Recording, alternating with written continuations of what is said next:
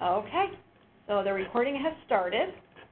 So I'm going to take you back to the actual redesign instance here. Move this over. And so I'm logged into USAS. So you'll see that it is a URL here. So basically, a URL set up with your data. So when that time comes to import, it's importing all of your data from Classic into the redesign. And so it's going to be now in what we call grid-based formats, or what you're going to see. So it's in a database. And so no more trying to memorize function keys and things like that in Classic. So a lot of the things, the way that some of these programs like purchase orders is set up is very similar to what you saw in USAS Web. So, you know, we tried to emulate a lot of those same features and then obviously adding more advanced features on. So going in here, when I first log in, it's taking me to what's called the home screen. And so it's showing me my district name here and the person that's logged in. So the menu that you're seeing up here is what we'll really get into here. Your menu will look different from my menu.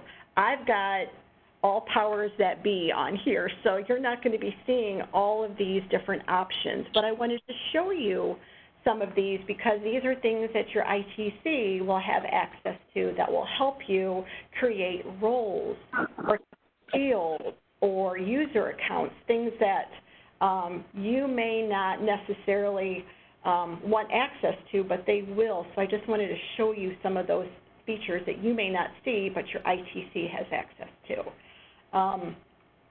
Over off to the right-hand side, you're going to see a month, and forgive me that my data is old. It's well over a year old here. But it's showing me my current processing month. So we call it the current processing period. So it's January of 2018. So that's the current period that I'm in USAS right now. We're going to talk about posting periods here in a little bit. And then going over here off to the left, you're going to see my home screen. And what I have set up is I have favorite reports selected. And when I first log in, I'm going to see my favorites right away. So if you're one that runs a cash summary report, which is the FinSum report, you've got access to it right from your home screen. So if that's something where you run it every morning, you can go right from your home screen, click on the cash summary report here, and produce that report. So I will get into reports later. That's going to be almost like the last thing I talk about because that's probably going to take the longest to go through that. But we'll touch upon all of this. But you can basically customize your home screen here. When I click on home, it's going to display this and basically customize it with the reports that you want to see. Now, if I wanted to see all the reports that are out there, I could click on Show All Reports, and it's going to show me all the reports that are out there. So obviously, we don't have time to go through all of these, but I'll touch upon a couple. Ones that you guys probably use most often, your financial detail report, your FinSum, which is the cash summary, and things like that. So we will definitely touch upon all of that. Now, some of you may be looking at this and saying, okay, you know, I get that there's new names for these reports, but what is it replacing in Classic? Well, we do have documentation out there, and we even have a printable document that you can print out that shows you the redesign report name, the Classic report name, and a description.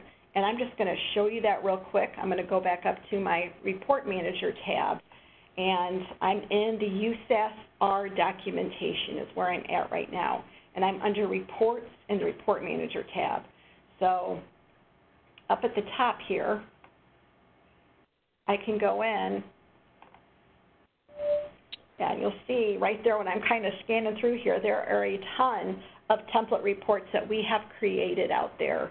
But I'm going to click on the SSDT template reports here, and it takes me to an actual listing in the actual documentation with the name of the report, the Classic counterpart, and a definition of the report. So, and then in here, I can click on one of these links to take me to a bit more detail about that report and what it's, and the options in it, and maybe a sample output file from it. But if I wanted a printable crosswalk, is what we call this, up here on the bold here, there's a printable crosswalk of this, and I can click here to get to that, and it's going to allow me to print out a printable crosswalk of all the different reports that you can keep on hand, so that when you need to, reference, okay, I want to run a cash summary, or I want to run a FinSum, what do I need to run? It'll tell you here that the FinSum is your cash summary report. So just a few little tidbits and just things that we have out there just to make things a little bit easier when you want to reference that information. Okay, so going back to the instance here. So the first thing I want to talk about is are your menu options that you're seeing up at the top. So right now we're in the home, and again, if I want to go back to my favorites, I can click on Show Only Favorites just to see the ones that I use all the time. And then our next option here is Core. And so when I click on Core here, these are the main core processing options. So accounts would be one of them. So this is where you're going to see your cash account, your expenditure, budget accounts, your revenue accounts, in a grid style format. So I'm going to pull up the actual accounts and explain what you're seeing here. There's tabbed information first. We have buttons up here that allow you to go to those specific options. So the fund is just by fund. So if all of your 200 funds, even though you may have several special cost centers for those, special cost centers beginning with a 9, if you wanted to see the total amount of just that 200 fund, I could click on here and view that information. So you may not be in the fund option as much as you are in the rest of these. So if I click on cash, that's kind of where I want to settle on here for now and just talk about what you're seeing on the grid, because this is all going to be grid-based information now. And I did, make my screen bigger, so I might be doing a lot more scrolling left to right in order for you guys to see everything here. But one of my favorite things about these grids is they are customizable. So you can go in and create what you want on this grid. So meaning you can put select from columns underneath this More option, and those columns will then be displayed on the grid. So you may not like the default columns that appear, so you may go into the More option here and change this and say, you know what, I really don't want the initial cash. I don't need that. So I can go down to that option and uncheck it, and it will no longer appear on my grid. And if there's something that I do want to, maybe I want to see, is this fund a valid fund? Has it, is AOS still recognizing it as a valid fund? I can click on the account valid and add that column to here, and then I can see if there are any invalid funds. Active, inactive, if I wanted to get rid of that status, I could remove the active status as well, and it will no longer appear in my grid.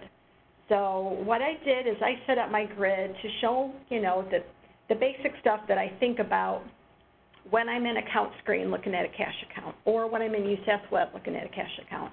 I want my fund, I want my special cost center, I want the description, I want to know, is this active or inactive?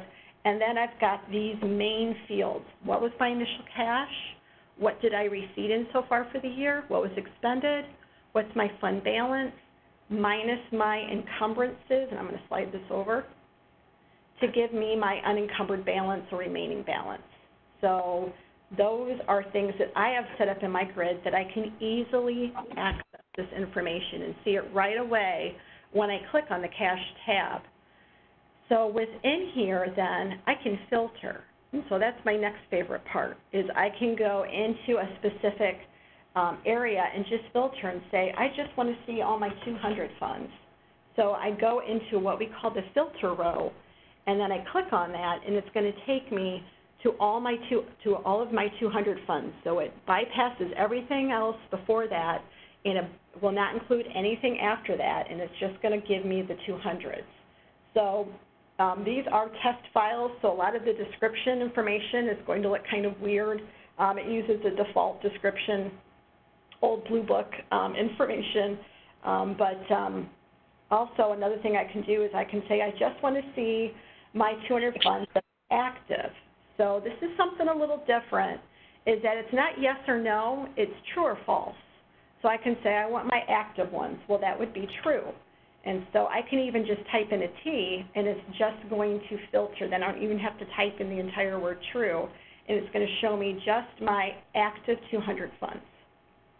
And then what's nice from here is when I'm using this filter row, I can go in and generate a quick report from it, just like that.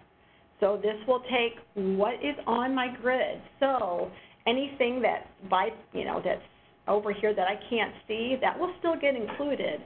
So it's looking at all of my columns that I have selected, included in my grid, and then from there, it's going to, whatever my filtered information is, I can generate a quick report of that. So when I click on report, it's going to bring up a little pop-up box, and from here, I can pick on the format that I want. And you're going to see this generate report option a lot. You're going to see it on all the grids.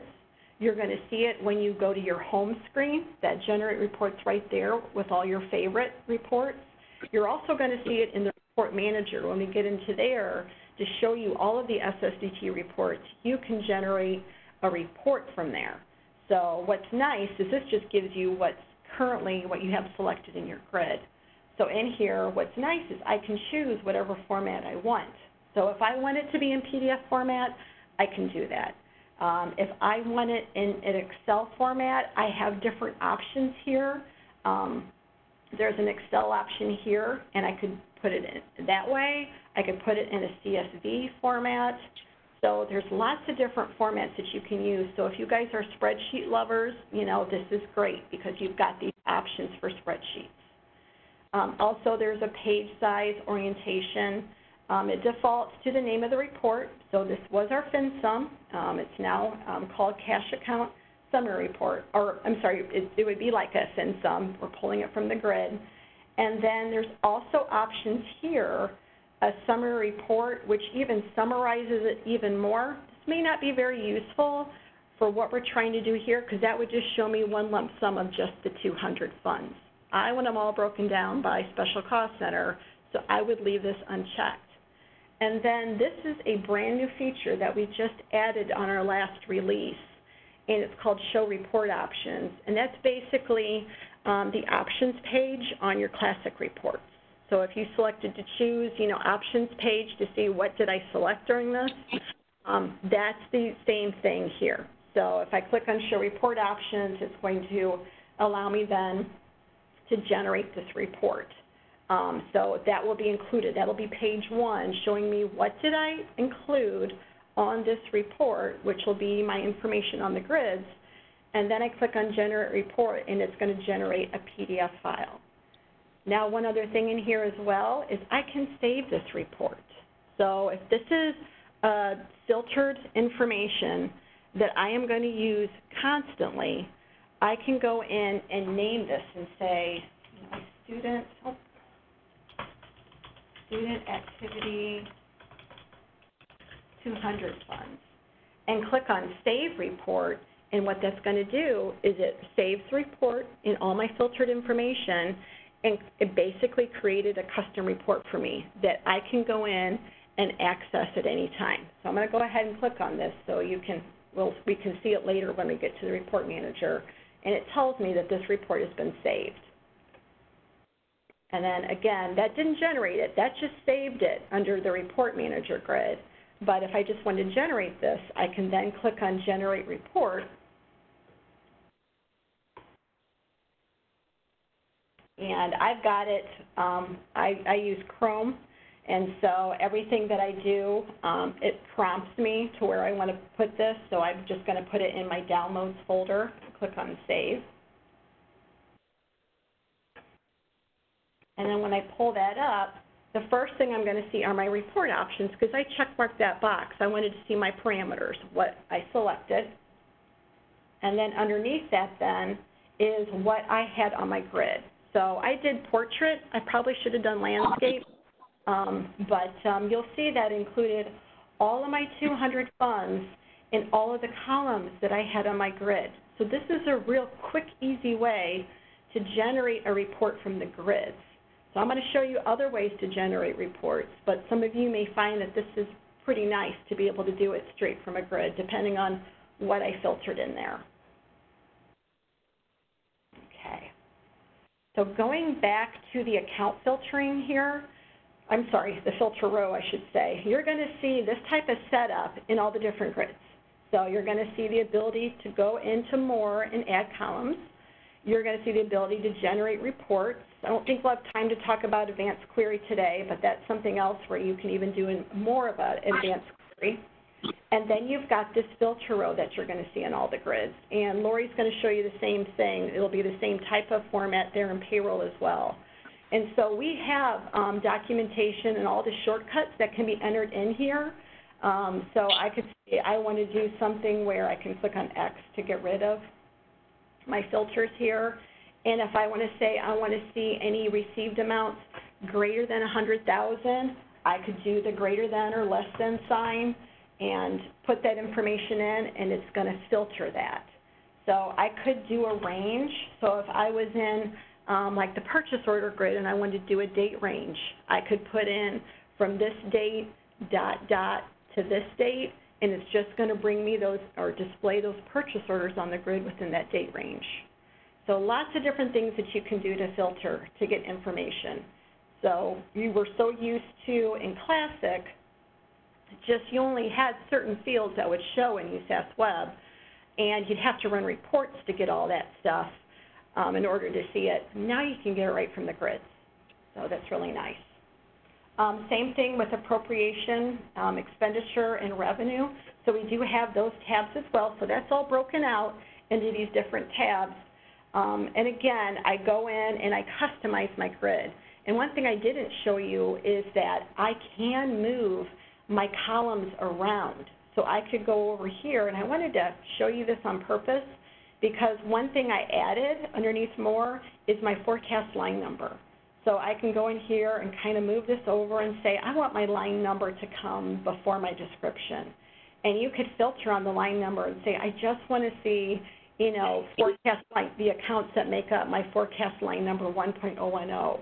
And I could put that in here, and it's just going to show me those. So that's another cool thing that you were not able to do in USAS Web. So in here, again, once you move your columns around and you add the columns you want, it'll stay that way. So if you log out or you go to a different menu, come back in, that information will still be there intact the same way that you left it. You customized it, so it's going to stay that way. There are also ways to sort your columns that are in here. So if I wanted to click on line here and resort this by the forecast line number, I could do that. Maybe not on that one. Maybe I'll try fund here or receipt code. I can go in and resort it. Now that doesn't stick. If you go log out or go to a different menu option and come back in here, it's going to default back to the default sorting. But resequencing your columns, adding and removing columns, that will stay that way. So in here, I want to go further into what you're seeing then, because right now I'm just showing you the grid. So if you're like, well, yeah, well, now I want to go in and take a look at one of these revenue accounts, I could go in and actually click on one of these. So we've got a view option, and we have an edit option, and there's a delete, but obviously there is security information in here.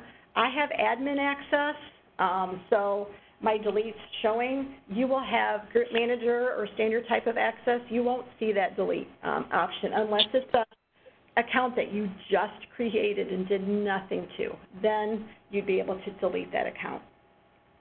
So in here, I'm going to go ahead and just click on one of these. I don't know if I have any money in here, but we'll try it. Okay, great. And because I had to make my screen so large, I have to reformat my screens here. You shouldn't have to do that.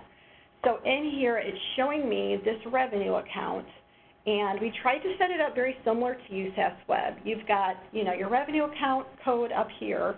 You have your account description information.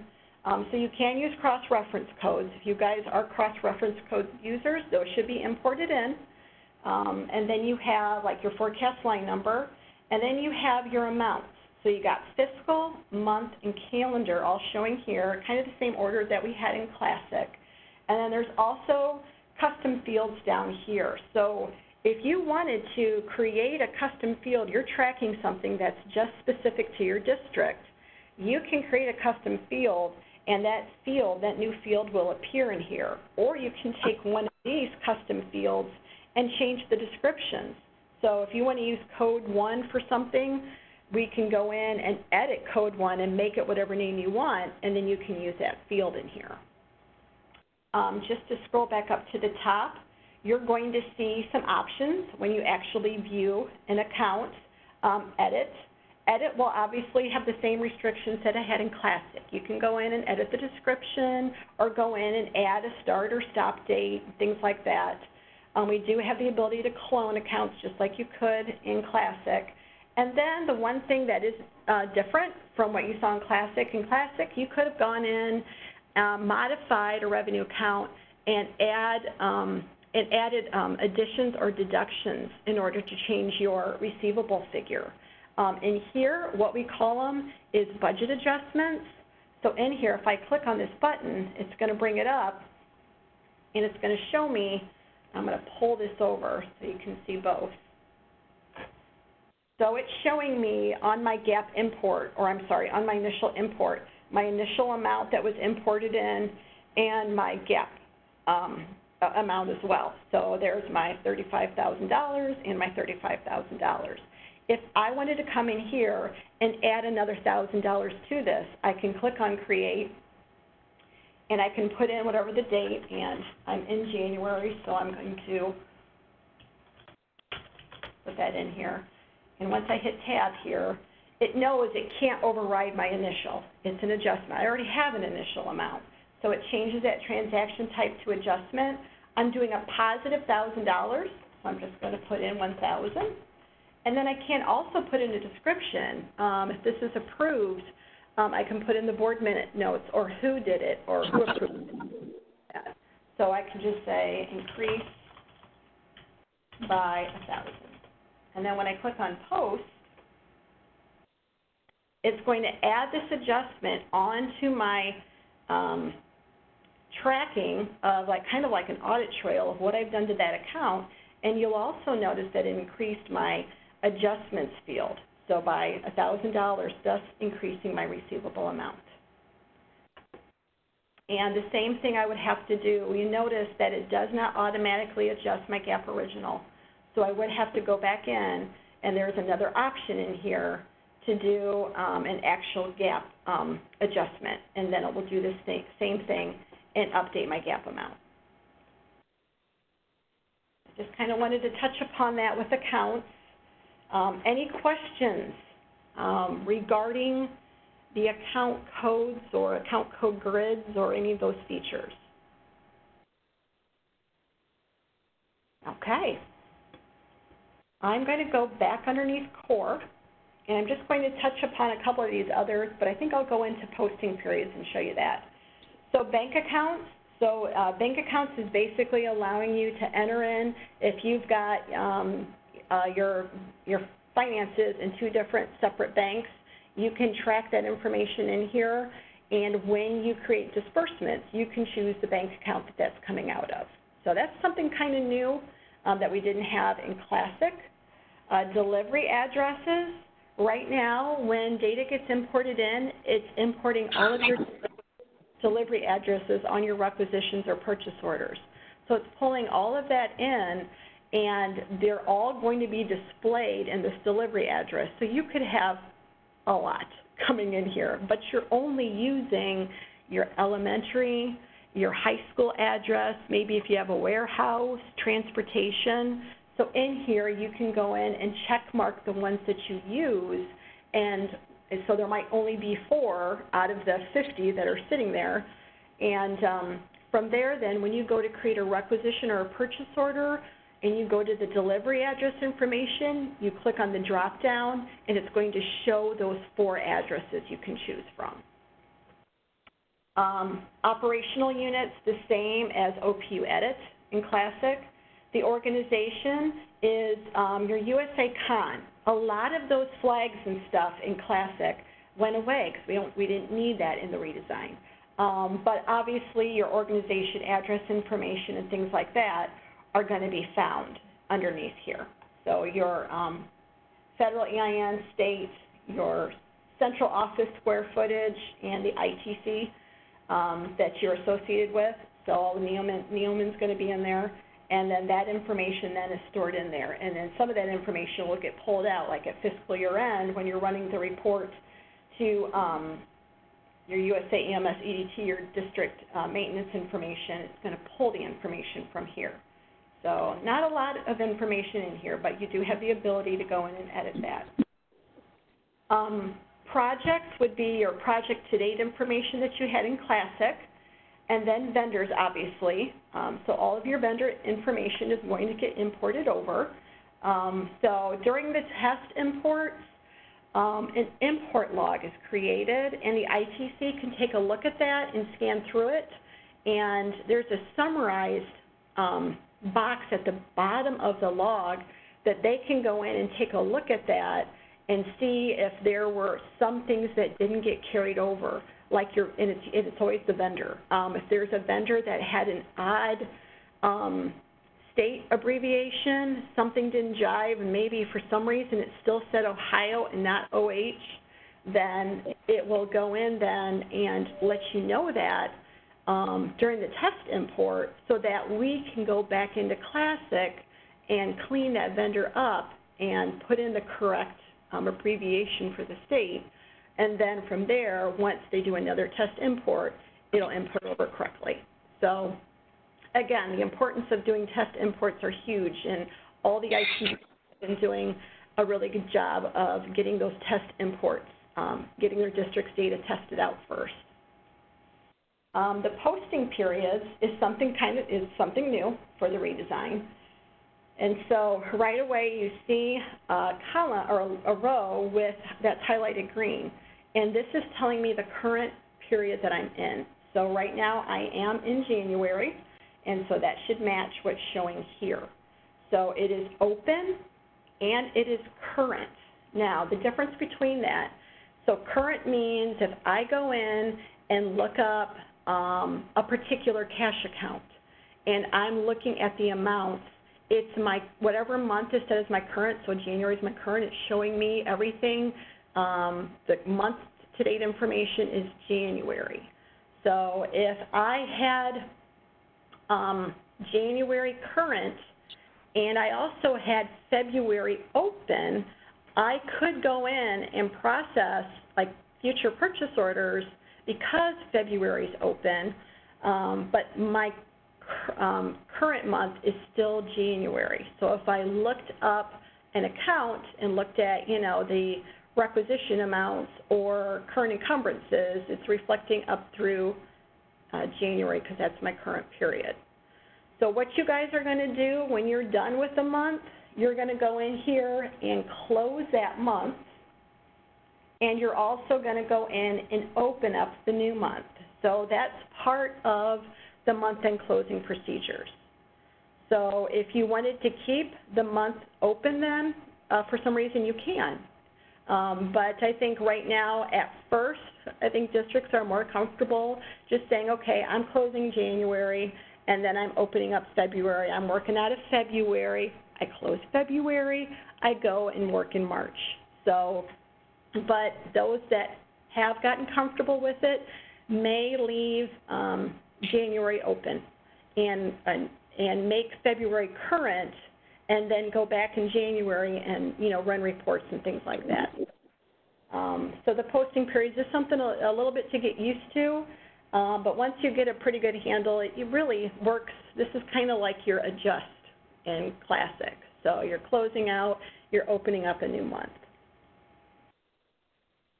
So that pretty much takes care of core. transactions is what you guys are going to be using most often. So this is the main expenditure and receipt information is in here. So obviously I don't have time to go through all of this, but just to show you, there is a requisitions. The requisition legacy is going away. It's in the old USAS web format, but we are going to be removing that at the end of June. So that will not be an option after that. So requisitions, then purchase orders, and then AP invoices. You notice that says legacy. That's still in the old USAS web format as well, but we have been working on that, and I think that's slated for within the next few releases. We're going to have it in a grid format just like everything else. We're trying to get everything to look the same in here.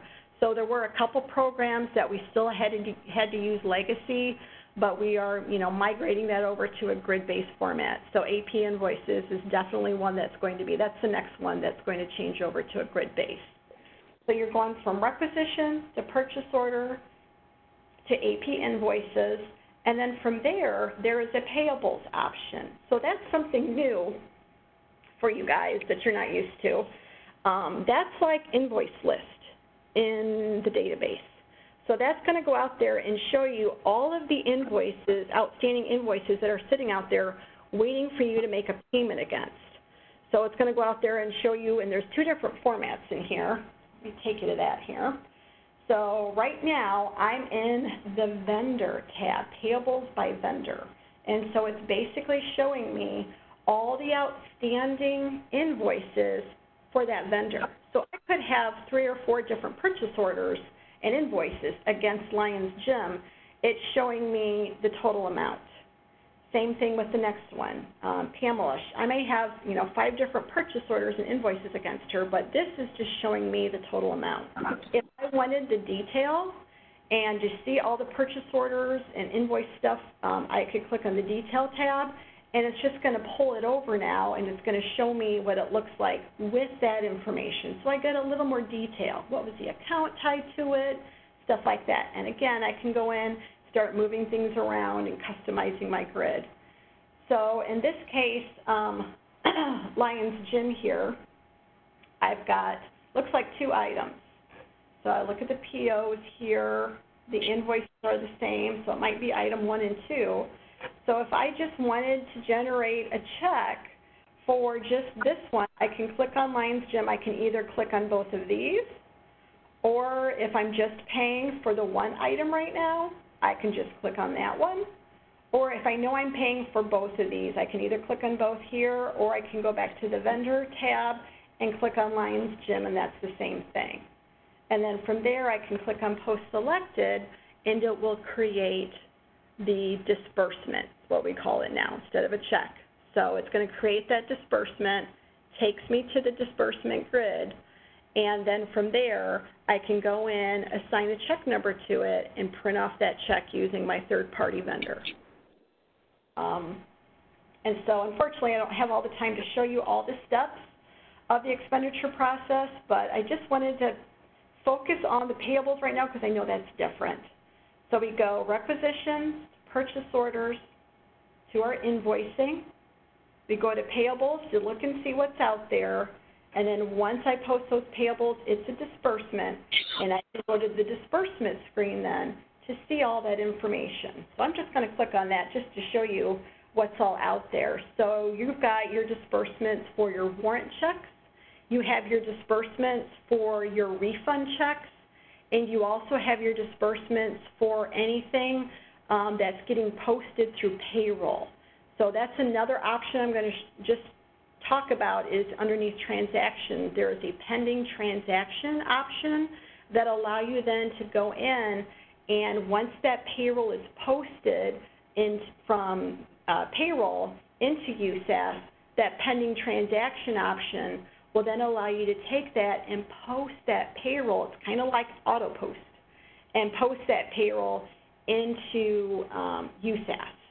And it doesn't require a purchase order. It just takes the whole thing, and obviously, you can assign a check number to it if you want to. If it's electronic, you don't have to. But all of your different disbursement types are listed right here. So if you wanted to, again, using the grid, go in and look at something, you could go to the payroll and just find the payroll ones. You can type in P or payroll up at the type field, and it will just show you those. So in here, when you go in and do your invoicing and you go to payables and you post that, there is this show printable option. And when you select that, it's going to show you all of the disbursements that have been made but do not have a check number assigned to it. So you're not assigning the check number when you're doing the payable. You're assigning your check numbers in the disbursement grid. It's been expended. When you posted that payable, it expended it. But at this point then, you need to assign a check number because you need to generate checks for this. And so to find all of those that don't have a check number yet, I can do show printable, and unfortunately I don't have one right now, but it would show me that. I click on that, click on generate print file, and I can assign a check number to it. It also gives me the ability, I'll go ahead and show you one that already has it here. Pick on this one here. So click on generate print file. And you'll notice then it shows me the next available check number. I can put in what my next check number is. Obviously, this one's already been assigned a check number, but if this was one that wasn't, I could put that in here. I have sorting options. I can sort it by different things, just like you could in Classic. A lot of people at first, when it came to electronic type of checks, they still wanted a check number assigned to it. So you do have that option. If this is an electronic check, you do have an option to check mark this, and it will assign a check number to it. And then you have your output files, XML or PDF. So if you're an Edge or an ABM is your printing software, you can click on that, click on generate, and it will produce that XML file and save it to a folder somewhere on your computer, and then you can pull that into that third party. Other things that you're going to see in transactions is I kind of took you, through very fast the expenditure process, but also you have receipts and refunds in here, so you can generate a receipt. What I love, love, love about receipts is that I go in and create a receipt. I'll just go ahead and click on it. I go in and create a receipt, and I post that receipt. And I look at it. So I'm going to take you through Create here just to see that. And so purchase orders, requisitions, they all look similar. It's the same type of box here. There is a way to track your requisition or your transaction numbers. We have a screen that will allow you to put in a beginning number, and it will just start incrementing from there. So if I've already got that set up, I don't have to put in a receipt number here. It already knows what my next available one is. And I tab over to my date. So I put in whatever date I want here, received from. So same thing that you got when you did receipts in Classic, and actual description of the entire receipt as a whole, so I can put stuff in there. And then when I go down here to my items, here's where I can go in and start entering in my information. So again, what you're seeing here on this line, you're going to see the same type of format when you're doing a purchase order or a requisition or a refund. So if I just want to say cafeteria, lunch, students. And again, I can choose receipts or reduction of expenditures, just like Classic. Let's say it's $100. And then here, I can go in and start filtering. I know it's an 006 fund, so I can start typing 006, and it's going to bring up everything within there. So I can get, pretty detailed and say, I know it starts, the revenue account starts with a 15, and you can see that it just keeps filtering. So it's going to show you the account code and the description. Now, we've had a lot of people requesting, I want to see the balance too, especially on the requisition and purchase order side. What's my remaining balance in that account? So with that, instead of using this, you can use this option here. And this is our new search. We just put this out in the last release. So I could go ahead again and put in my 006 and narrow it down, and it's, again, going to show me And also it's going to show me, you know, what I had receipted in so far, or what's been receipted in so far, and what percentage has been received. So I can just click on, you know, whatever I want, and it's going to pull that in here. Now, one thing, I'm going to click on that once again. You also have a way to find things by description or by cross-reference code too. So we've had some very happy requisition users when we added this on here. They were so used to seeing that in USAS Web, and so we added that feature on here as well. And that's, you know, another nice thing about this is we get enough inquiries, requests from people about enhancements. Depending on how many times we receive that request, we add it to the software. So it's not something, you know, if it's something that we feel, you know, we get a lot of feedback, people saying this is really important, then we want to make sure that that's in here. We've also created some State Software Advisory Committee, and within that committee, it's representatives from districts that started on the redesign, and ITC fiscal staff and some ITC directors. They're on this committee, and we meet every quarter and talk about the status of the redesign, where everyone's at. And at the same time, we also have breakout working groups. We have a prioritization working group that members of that committee will get together once a month, and the head of our USAS and Payroll software programs will get together through a webinar, and they'll discuss what's the next prioritization, what's the next most important feature that you need. And so they will talk about those and decide how to prioritize these enhancements, or if there's a problem with the software, what they need to do to work that out. So that's a very helpful group. Two other groups we have is we have a reports working group, and so those again are a few members of that of the council that get together in this committee, and they'll go in and create report definitions, which we'll talk about here in a little bit. And within those report definitions, then we're going to post those publicly. We just started with this committee, and we're going to post those publicly out there for you guys to use, for the end user. So if there's like a really cool budget summary, which is a BUD-SUM report, that you want to use, you can go and pull that report definition that some other person has created, and you can import that in and use that budget summary report. So our last group is called Support Documentation and Training, and so we get together and discuss how to improve the software, training, ITC training, and also the newsletter that we send out every month.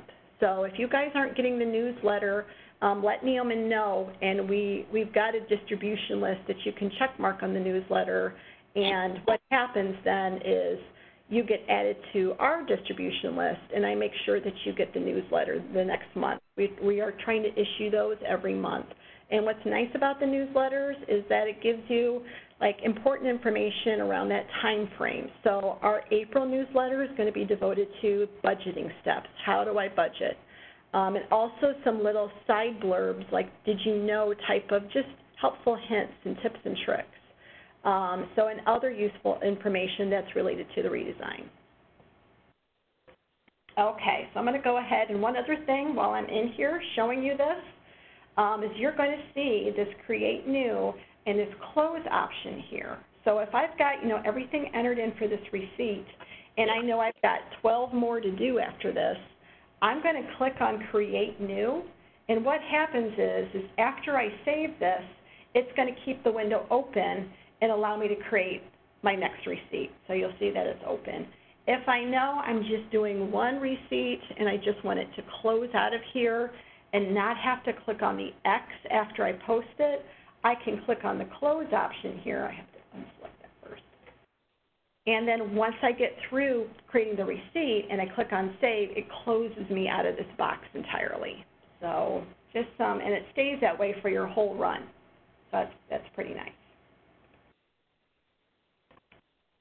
Okay, so let me while I'm in here on the grid, just other things that you'll see. Like I said, you're going to see this in all the different transaction programs. Is one thing I was telling you at the beginning of receipts, which I love, is I just went in and added that receipt and realized I put in the wrong description, or I put in the wrong date. I put in January 10th and it should have been January 15th. What's great about this is I just can go in and edit, and it brings it back up. I put in the wrong account. I'm still in January processing. I could go in and make those changes and save it. You couldn't do that in USAS Web, and for those of you that use the old RC form Classic, you definitely couldn't do it in there. Not RC form, RC Proc, Receipt Proc. So again, just some real easy things that you can do to make changes to your transactions. Because we all know we're not perfect when we're entering that stuff in. It's easy to make a mistake, and you can go back in and edit it and not have to jump through all these hoops to do that. So we've got receipts, we've got refunds. So with the refunds, you can do a refund with check. We have the transfers and advances. So this is ACMOD's fund-to-fund transfer option. This is lovely because you don't have to have a purchase order and a check to create a transfer anymore. It's a very quick, easy process. I'm just going to open up the box, but I won't create one here, just to show you the different options that are in here because it's that easy. You're basically saying, do I want to do a transfer in advance? How much? What's the date? What's my description? I'm advancing money from the 001 fund to my cafeteria fund. And then based on what you selected up here, it's going to filter down and just show you the advance accounts or the transfer accounts. I click on Save, and I'm done. It makes the changes on the back end. It moves the money from those accounts, and it's nice and clean, and I didn't need a PO and a check to complete it. Also, we have a distributions error correction. This is another kind of miscellaneous option in here, and that's like doing a correcting entry, whether you're doing a positive and negative reduction of expenditure, or whether you went into ACMOD's expense supplies distribution option. So this is the replacement for this, but it's so much better. I click on Create. I put in my positive and negative amounts to make my adjustments, and I click on Save, and I'm done.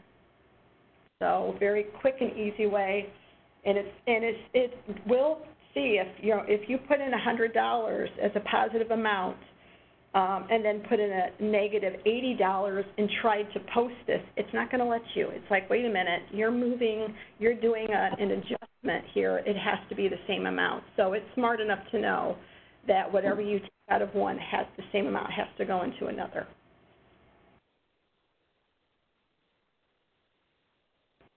So that is basically the majority of the options that you see underneath transaction. Now I saved a really cool feature at the end here of this menu, and that's the activity ledger query. This is like OINC in a database. So for those of you, and I know you won't admit it, but for those of you that are big OINC users, this will allow you to do that in here. So you could go in and you'll just kind of looking at the screen, you kind of just have to sit back and say, okay, what's all in here? So it gives me a date. It gives me the type of transaction I'm looking at. Is it an invoice, a purchase order, a receipt, a refund, a transfer? You can go in and filter on those. I can filter by a vendor name, a purchase order. So I can say I just want to see all the transactions against a specific PO. I can go in and select that. So I can scroll down. We have everything scrolling here.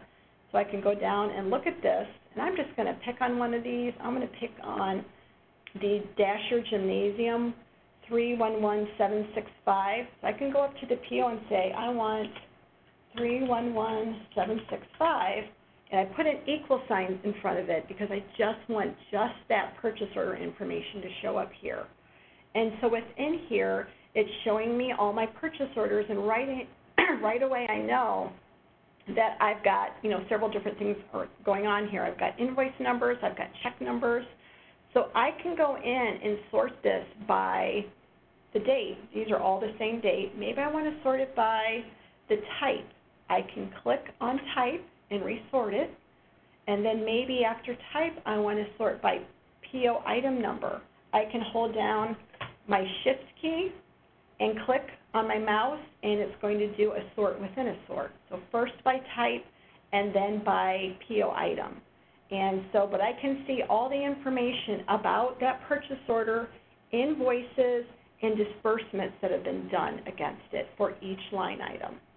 So it is kind of like Oink in a browser.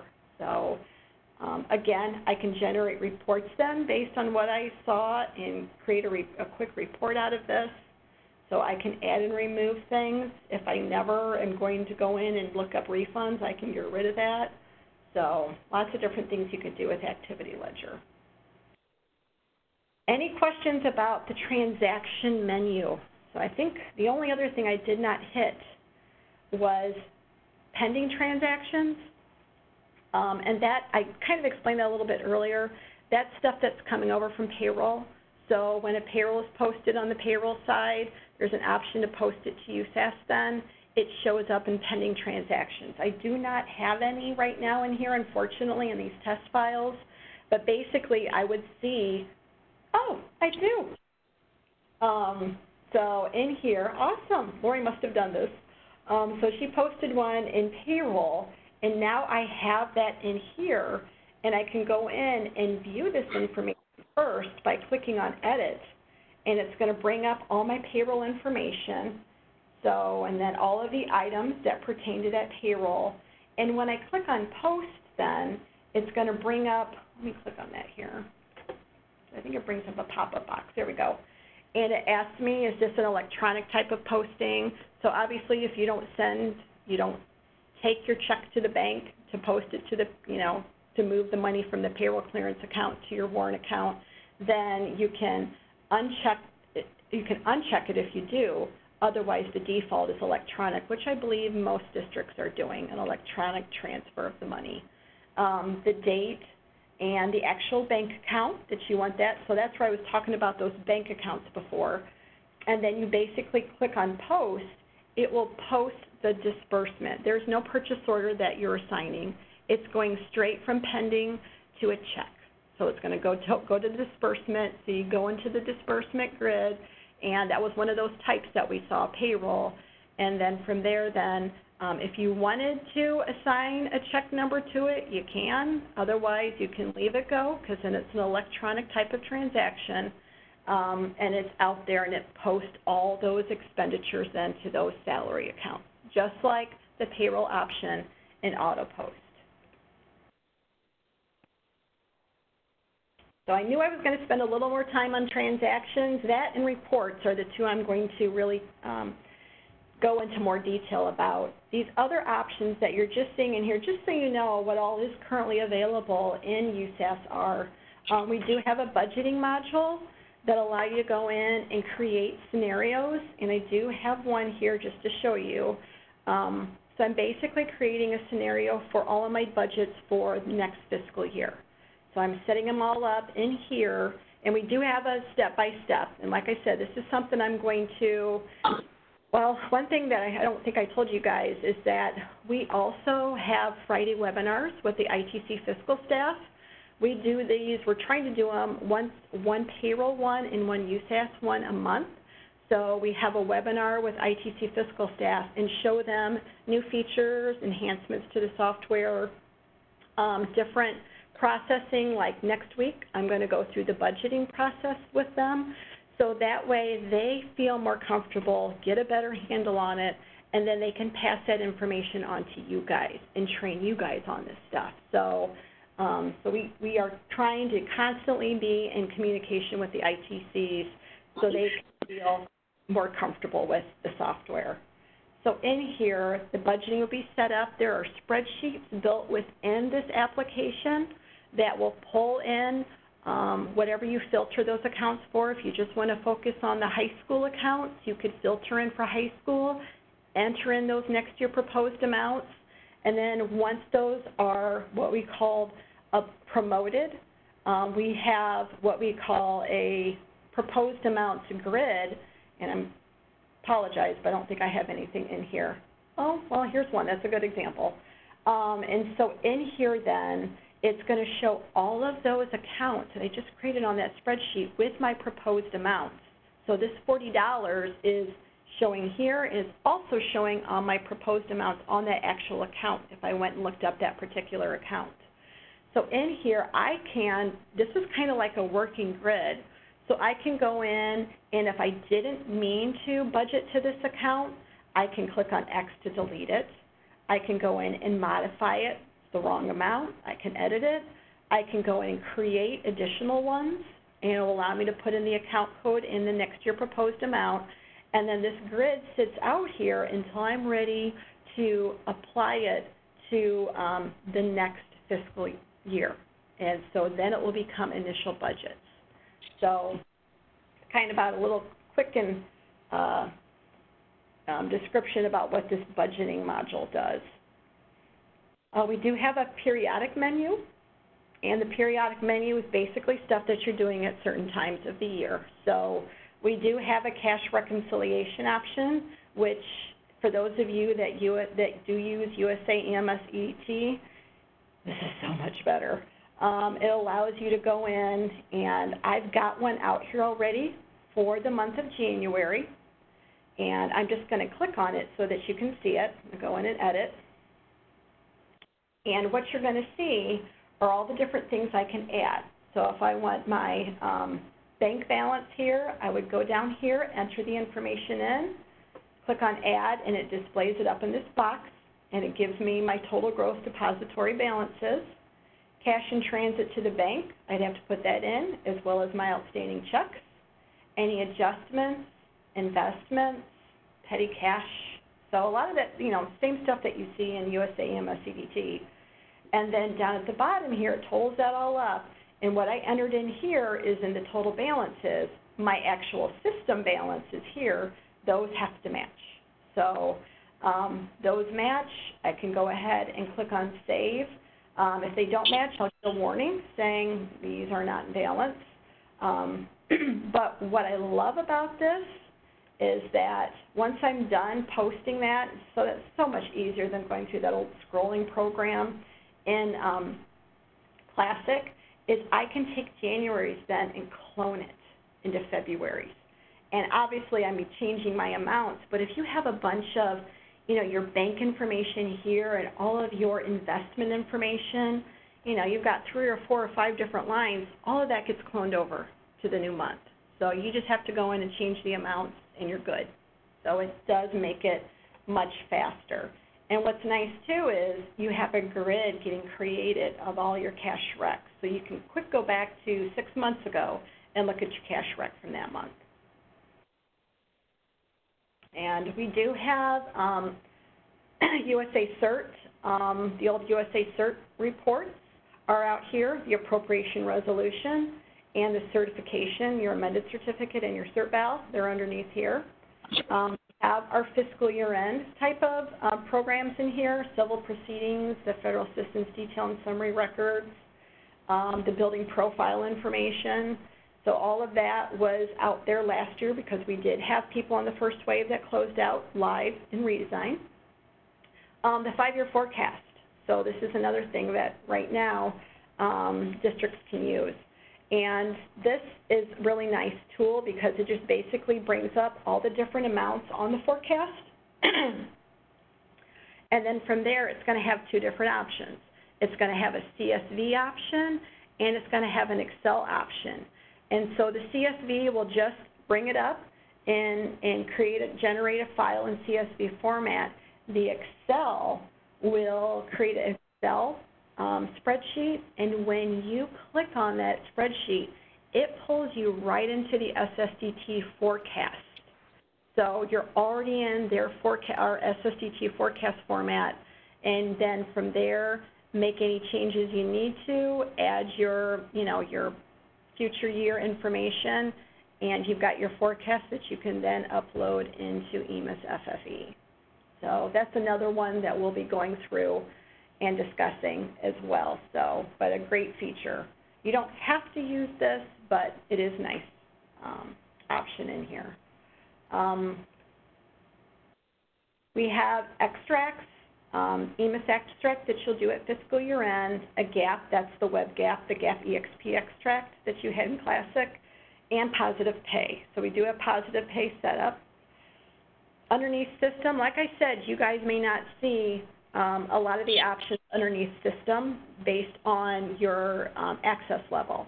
So, but with that though being said, I mean, there are ways to create custom fields. We were talking about that earlier. Creating custom roles.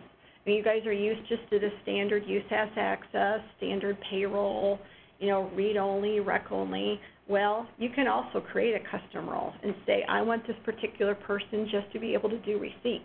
I want them to have access to purchase orders and invoices and checks.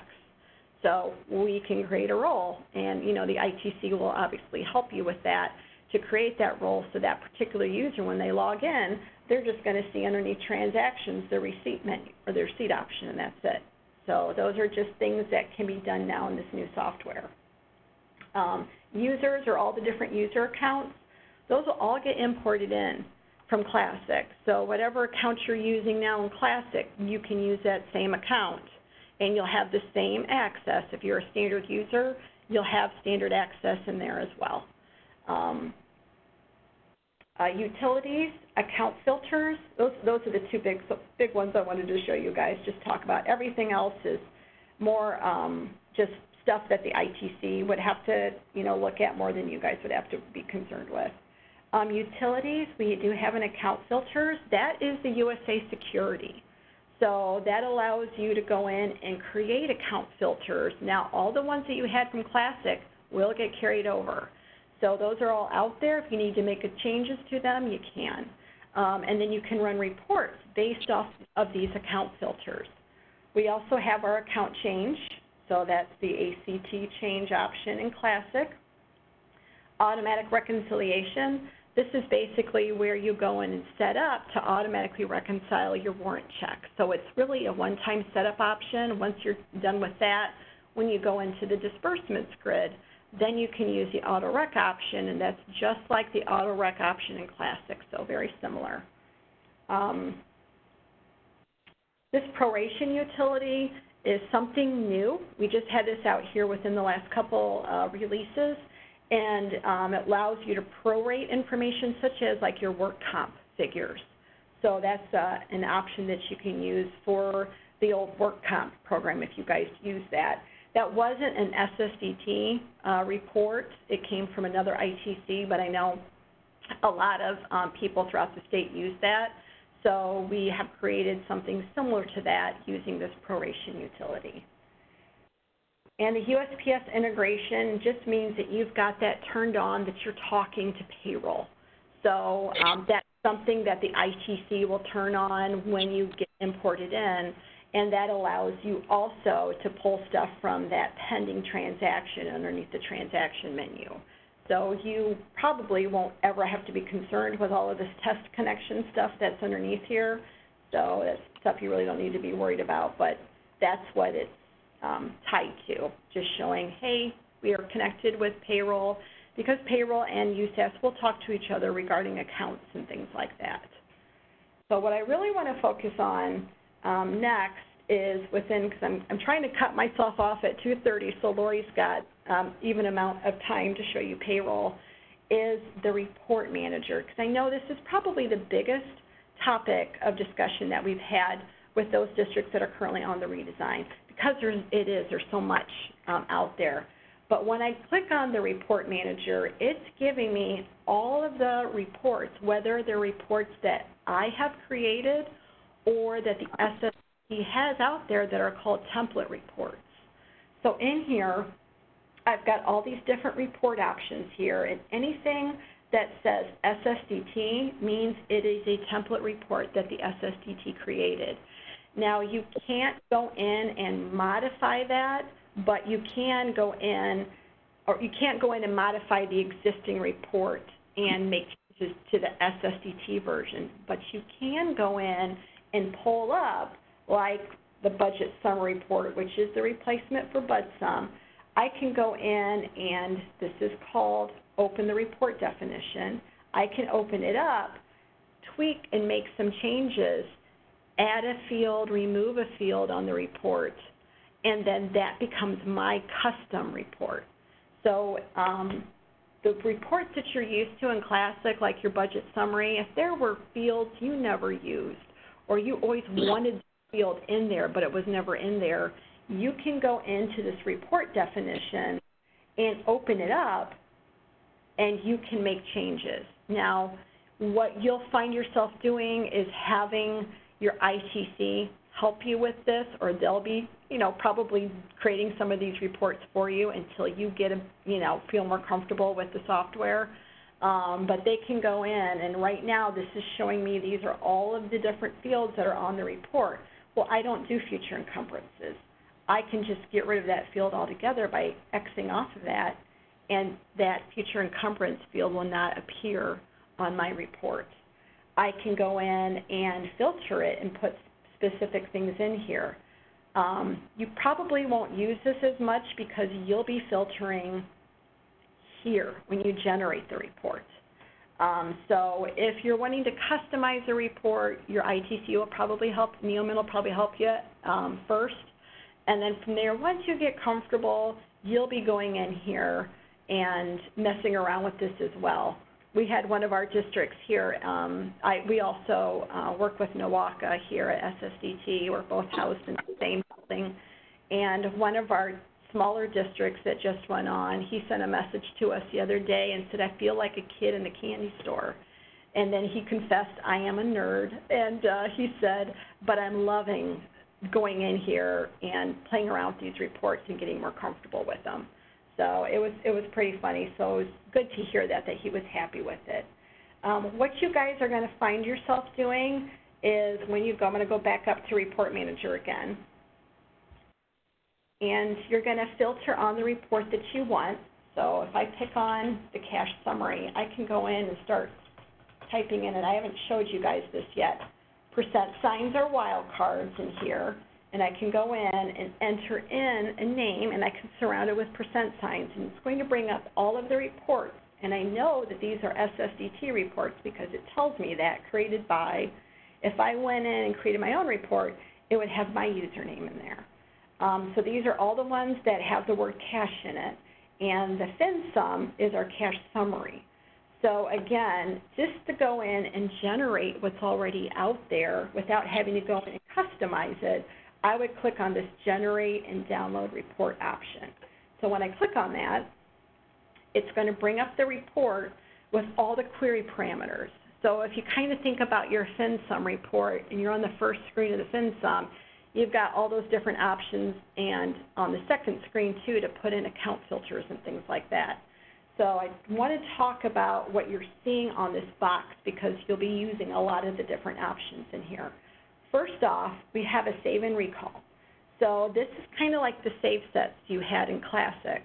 So in here by default, it's going to pull up your most recent entry. So just like in Classic, I run a FinSum report on the 006 fund. I go back in the next day, it's going to remember what I did the day before and still have those filters. Same thing here. I ran an 006 for the 006 fund earlier this morning. Now I'm coming in here and it saves my most recent entries. Another thing you could do is you could select default. That'll go back to the default settings. Or if you've got a lot of different cash summary reports that you want to keep track of, one for cafeteria, one for the athletic director, and so on, you can create, based on the filters here, and save those. So in this situation, if I wanted everything for my cafeteria fund, I could put in the filter for the cafeteria fund, and I can say I just want to see active accounts. I'm going to mark that as a T.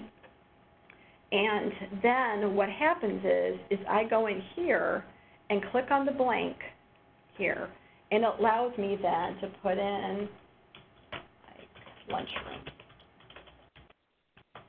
and then I click on this save option here, and it's going to save that report. I just basically created a save set, and when I click on my down arrow, I'm going to see all of my save sets underneath the most recent. So I could wind up having a couple dozen out there if I wanted to. But then I can go in and pull that save set up whenever I need it, and then from there I can generate that report. Another thing too is if you have quite a few and you're not using this one anymore, pull it up and click on delete to get rid of it. So that's one way of creating save sets, creating multiple reports for that same cash summary report. So the query parameters, again, will allow you to go in and put in specific things. So if I'm just talking about one fund or one specific fund special cost center, like for this one, I've got my fund special cost center. I just want it for the cafeteria. If I wanted all my 200 funds, I could put in 200 here, and it's going to pull up all of them. If I just want, I can get very detailed here and say I just want ones that begin with 57 and then a percent sign, and it's just going to pull up those specific ones. Also, this filter name, this is tied to our account filters that were up there underneath utilities. We had those account filters. So if I've got a report that I want to generate that's got a lot of inclusions and exclusions, I'm thinking of like a budget summary report, which is your old bud sum, and I want to exclude 100 and 200 object codes, but I want to include everything else just for my 002 OPU, I can create an account filter underneath utilities for all of that, and then I can apply that account filter here. So whatever name I gave that account filter, I would enter it in here. I don't have one right now. But when I generate the report, it's for all of that. And I would save it. If it's something where, it's just for that building, for just everything but salaries and benefits, I can go in and enter in a name here and save that report, make it a save set, and bring it up whenever I want to. So lots of different things that, you can do. We can schedule jobs. Jobs can be, we've got this job scheduler down here that we have one district here at Nowaka that he wants a report generated, I think a financial detail, a FinDebt report, on Monday mornings for like 10 different users. And so we help set up and scheduled a job to run at 6 o'clock in the morning every Monday with that person's specific account filters, and this job scheduler will allow us then to send it.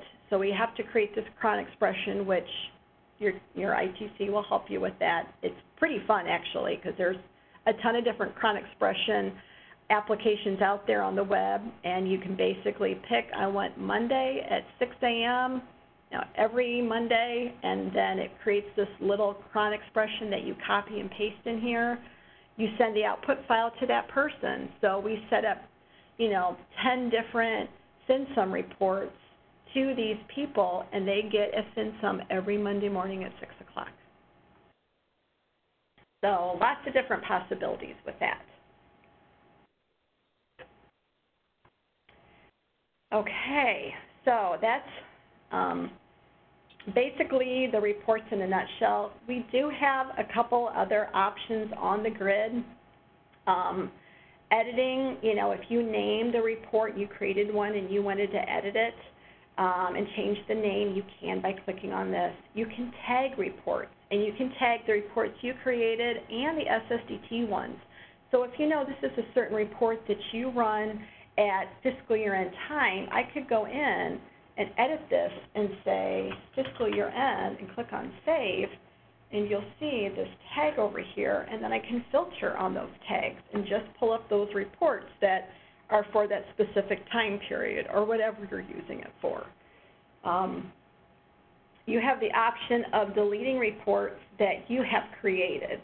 So obviously all these SSDT ones you aren't able to delete, but any that you created off of the templates, you can delete those in case you aren't using those anymore, so you don't get a lot of clutter, going on with your grid. You can download a report definition. So if you created this pretty sweet BUD-led report and you want to brag and give it to your fellow treasurer, you can go in and create that BUD-led with all of your account filters and stuff, and then you can download that report definition and save it.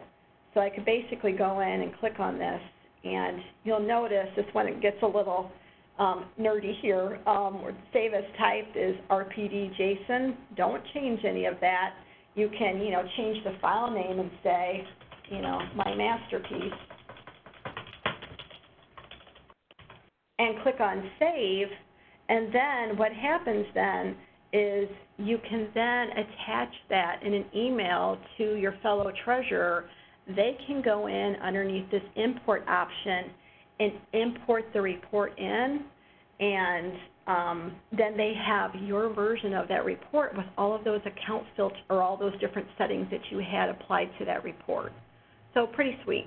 So you can share reports with others that are using the redesign. They don't have to be in your building or at your district. They can be other treasurers in a nearby county, and you can share reports with them. Another thing that you can do as well, I'm going to get rid of this filter, take me back to, and it's just on reports that you have created, is you can share these reports. So if there's a certain budget report that you have created for some requisition users, you can go in and click on the share option and share that report with that role.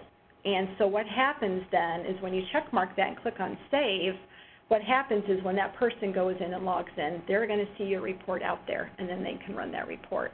So that obviously is within your district. So, so the report definition part is you can use that within or share it with people outside of your district, but this is the one that you're going to share with certain roles within your district. Okay, I want to leave a few minutes for questions here. Does anyone have any questions? Michelle, do you have the Ohio checkbook program? That's a great question. We are working on that right now, actually. I know they're doing testing and stuff, so I'm not sure if it's going to be on the next release or if it's going to be on the one after that, but that is coming.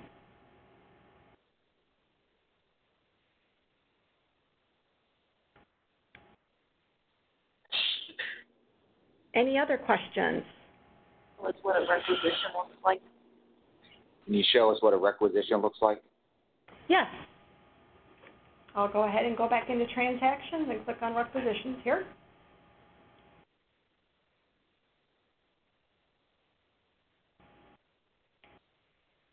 And like I said, right now with requisitions, so this is the grid. So it looks the same as all those other ones. So when I click on, I'm just going to view one here so you can see what it looks like. I know this is very weird data here, but it's just scrambled data that we have in our database. And so in here, you'll see the different options. So when a person goes in to create a requisition, it takes them right to the requisition number. Now, we do not have it capability to auto-increment right now, but that's coming pretty soon. But we can narrow it down for them to use certain requisition prefixes. So if you want them to be able to see just requisitions with their initials, in the user, when you look at their user account, you can put in like MRD, and then those are the only requisitions they're going to see. So basically like your, read-only or rec-only access that they had in Classic. So you've got the requisition number, the date, the vendor. Again, you can start typing in the vendor, or you can click on the drop-down to find or filter for a vendor. The description, this is just like the generic description. The delivery address information, so you can click on that to pull in what building. And then down here is where you're going to go in and start adding your item information. And so you're basically putting in the quantity, unit, description, the price, and the charges, and you can split. I know because I'm just viewing a requisition, you don't see it right now, but when you're going and actually creating one, there's a split option that allows you to split the price and the quantity. So you can still do that just like you did in Classic. And then you've got your total down here. So again, if I wanted to go in and print this, I could go in and check mark a bunch of these, ones that I did today. I could filter on that, all that I did today, and click on the top box and select them all, or I can select them one by one. And I've got, you know, obviously the option to convert it to a PO, and I also have the print option here. And I can do XML or PDF. So I'm just going to show you what the PDF looks like. It's going to pull up that requisition in that, oh, I got to save it first. In that PDF format in case they want a hard copy of this requisition. Any other questions? Is it possible to batch upload receipts or bulk import receipts? Yes. There is a way through that pending transaction option I was talking about. We'd have to set up the spreadsheet, the CSV file with specific headers. We haven't had a district ask about that yet, so that's something that I would have to test. But I believe as long as we have the right headers, you can go into the pending transaction then, and there is an import option right here that allow you then to choose that file and post that. And that should be able to mass post receipts. I just don't think we haven't had anybody ask that yet, and I don't think I have that fully documented yet either in the manuals, but it is something that's out there.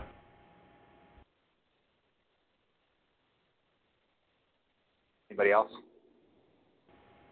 A lot of stuff to know, huh? eSchool Mall integration?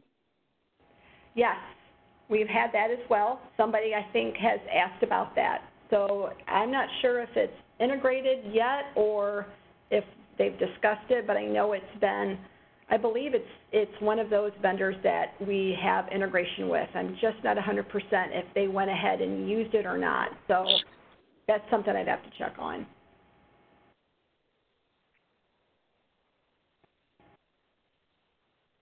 One other thing I just wanted to talk about is our, our documentation, which I kind of showed you where that stuff was at, like all the different reports to get more familiar with that. But with our USAS-R and Payroll USPS-R documentation, we do have down here, when I look at the USAS-R user manual, we have an appendix that has a bunch of different how-tos. And we are going to be enhancing this. We just have a few things out there, but it does provide some step-by-steps on, how to do certain things in the software. And most importantly, these pre-data extract procedures before importing the stuff that the ITC and the district need to look at. And then after importing, especially doing a test import, to follow the post-import steps, because it gives you all the different things that you should do to set them up and to set up a district and all the balancing reports that should be run. So, so all that's a good guide for the ITC and the district to look at that stuff and make sure that everything's good. So we've got, like I said, we keep adding things to the manuals, creating links and stuff to the user guides. So, but that's kind of, where we're at right now with the documentation. Any other questions about USAS? All right.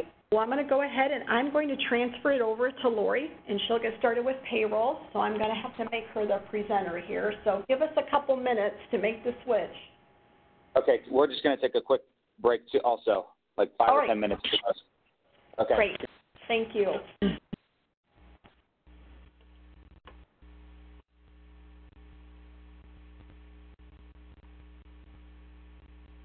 All right, Lori, I'm going to make you presenter. Okay.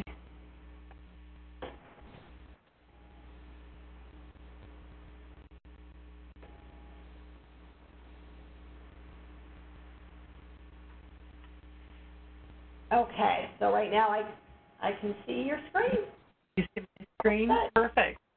And we got the recorder on, so we're good there.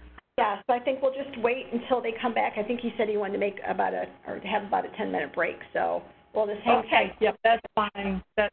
That's fine. Yep, sounds good. One thing that you probably want to do is make your font larger. He asked me to make that bigger so that they could see it better. Font? Make the screen bigger, so just do the plus. Like a control plus, yeah, that's what I do. Yeah. Okay. Better? Can you see it better? I can. Thank you. All right. Sounds good. Thank you. I'm sitting here in my mind trying to figure out exactly how I want to go about this so I can show them as much as I can. So right. I think we've got it in my mind. So. Well, I'm going to leave the recording on here, and then we don't have to turn that back on because I'm afraid that might make two different videos. So I'll just go ahead we don't and want mute to do myself. Right. So I'll just go ahead and mute myself, and we'll see you after. Okay. All right. Sounds good. Wait for Brian to come back on, and we'll be going from there. Perfect.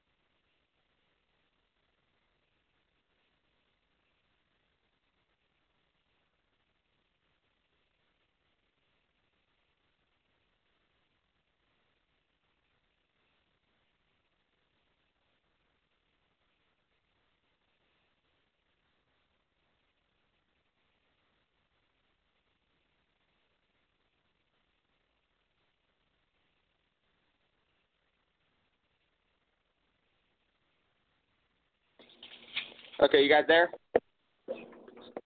Hi, Brian. Yep, we're here. Welcome back, everybody. This is Lori Miller. I'll be doing the payroll portion of this demonstration. Is everybody back, Brian? We're all set to go? I think so, yes. Okay. All right. So what we're going to do is we're going to actually go over all of these the tab menu options. And you'll notice it looks very similar to USAS. We try to make things more consistent and make it a little bit more user-friendly. So again, you can see, just like Michelle has said in USAS, we have this home button, and when I go to the home button, I can see any reports that are actually out there under the report manager. If I go out, if I wanted favorite reports like Michelle had shown earlier, I would just mark the ones that I want to be my favorites, and then if I'm back at the home page, I can actually then see all of my favorite reports. If I want to show them all, I just go to the Show All Reports again. And you'll notice all of these reports that are showing on here are what we call template reports. So the template reports are basically reports that are out there that maybe the SSDT created or another user created or you as a user can create. And then when you see this on your home page, those are all of those template reports. We have other reports that are called canned reports, and I'll kind of show you that when we get to the reports tabs. So that's pretty much the home page. Then we have the core option. Under the core option, there are a lot of different categories. Our first category is like the ACH destination. And if I click on that, the ACH destination is kind of like the routing screen in Classic. So when the data is imported for the district, if the district uses the routing screen in Classic right now, the data with the bank information, the bank name, and the routing number will pull over. Now, if they have direct deposit set up with routing information and in there, that data will pull in, but there won't be any description, no bank name, because there is no bank name on the deduction records. So the district or the ITC may have to do some cleanup in order to get that data in there. But you can see if I hit click the create option, it just allows me to put in a routing number and then a description. So basically like the bank name. So if you get an employee that has a bank that you currently do not have on your ACH destination screen, you would have to add that in order for that employee to be able to have a direct deposit go to that bank. Another option under the core is the ACH source code. The ACH source code, and for districts, this probably isn't going to be anything that you really know too much about. Normally, the ITC set this up, and it's in Classic, it's called the DIR maintenance screen. And what it is, it's like the setup information for the header information on your direct deposit records. So again, this is something that imports in when Classic is imported in or migrated in. And the only time anything would ever really have to be created would be if the district changes banks for their direct deposits, or maybe they do HSA direct deposits. Again, if they would happen to be changing banks, new ACH source records would more than likely need to be created. And I'll just pull up the record so you can see what it looks like. This is like the header record, the DIR maintenance or the header record information for your direct deposit for your HSAs. And again, the districts normally don't have to contend with this unless the ITC decides, hey, we want to make the district responsible, make them start doing it. It's up to the ITC and the district if the district wants to. But again, it's something that really isn't going to have to be done very often, only if banking is being changed. Then we have what we call adjustments. The adjustments option covers a wide range of things. In the past, if a district is doing an adjustment for possibly, say, retirement hours or retirement days or ODJFS weeks, that was always done on the attendance screen. We don't do it in the redesign anymore through attendance screen. All of that is done through an adjustment journal, and this is where that takes place. It all takes place in this adjustment screen. If I click this create option, you can see I'll click this type feature, and it tells me anything that I can make adjustments to. I can make adjustments to health insurance, moving expenses, and all of those are the features in Classic on the Federal 001 deduction record. Those are those fields that are on there. We can make adjustments to all of them in here on this adjustment screen. You can make adjustments to total gross, taxable gross, just like you do in Classic on the deduction record. You would have to make the adjustment on here. Amounts withheld, additional withholding amounts, all of those, any type of adjustment that you possibly make on like a deduction record or attendance record, those are going to be made through this adjustment screen. Here's our ODJFS weeks, days, hours. Those are the things I was talking about before. Your EMIS attendance, EMIS absence data, again, that's going to be made in the adjustment journal.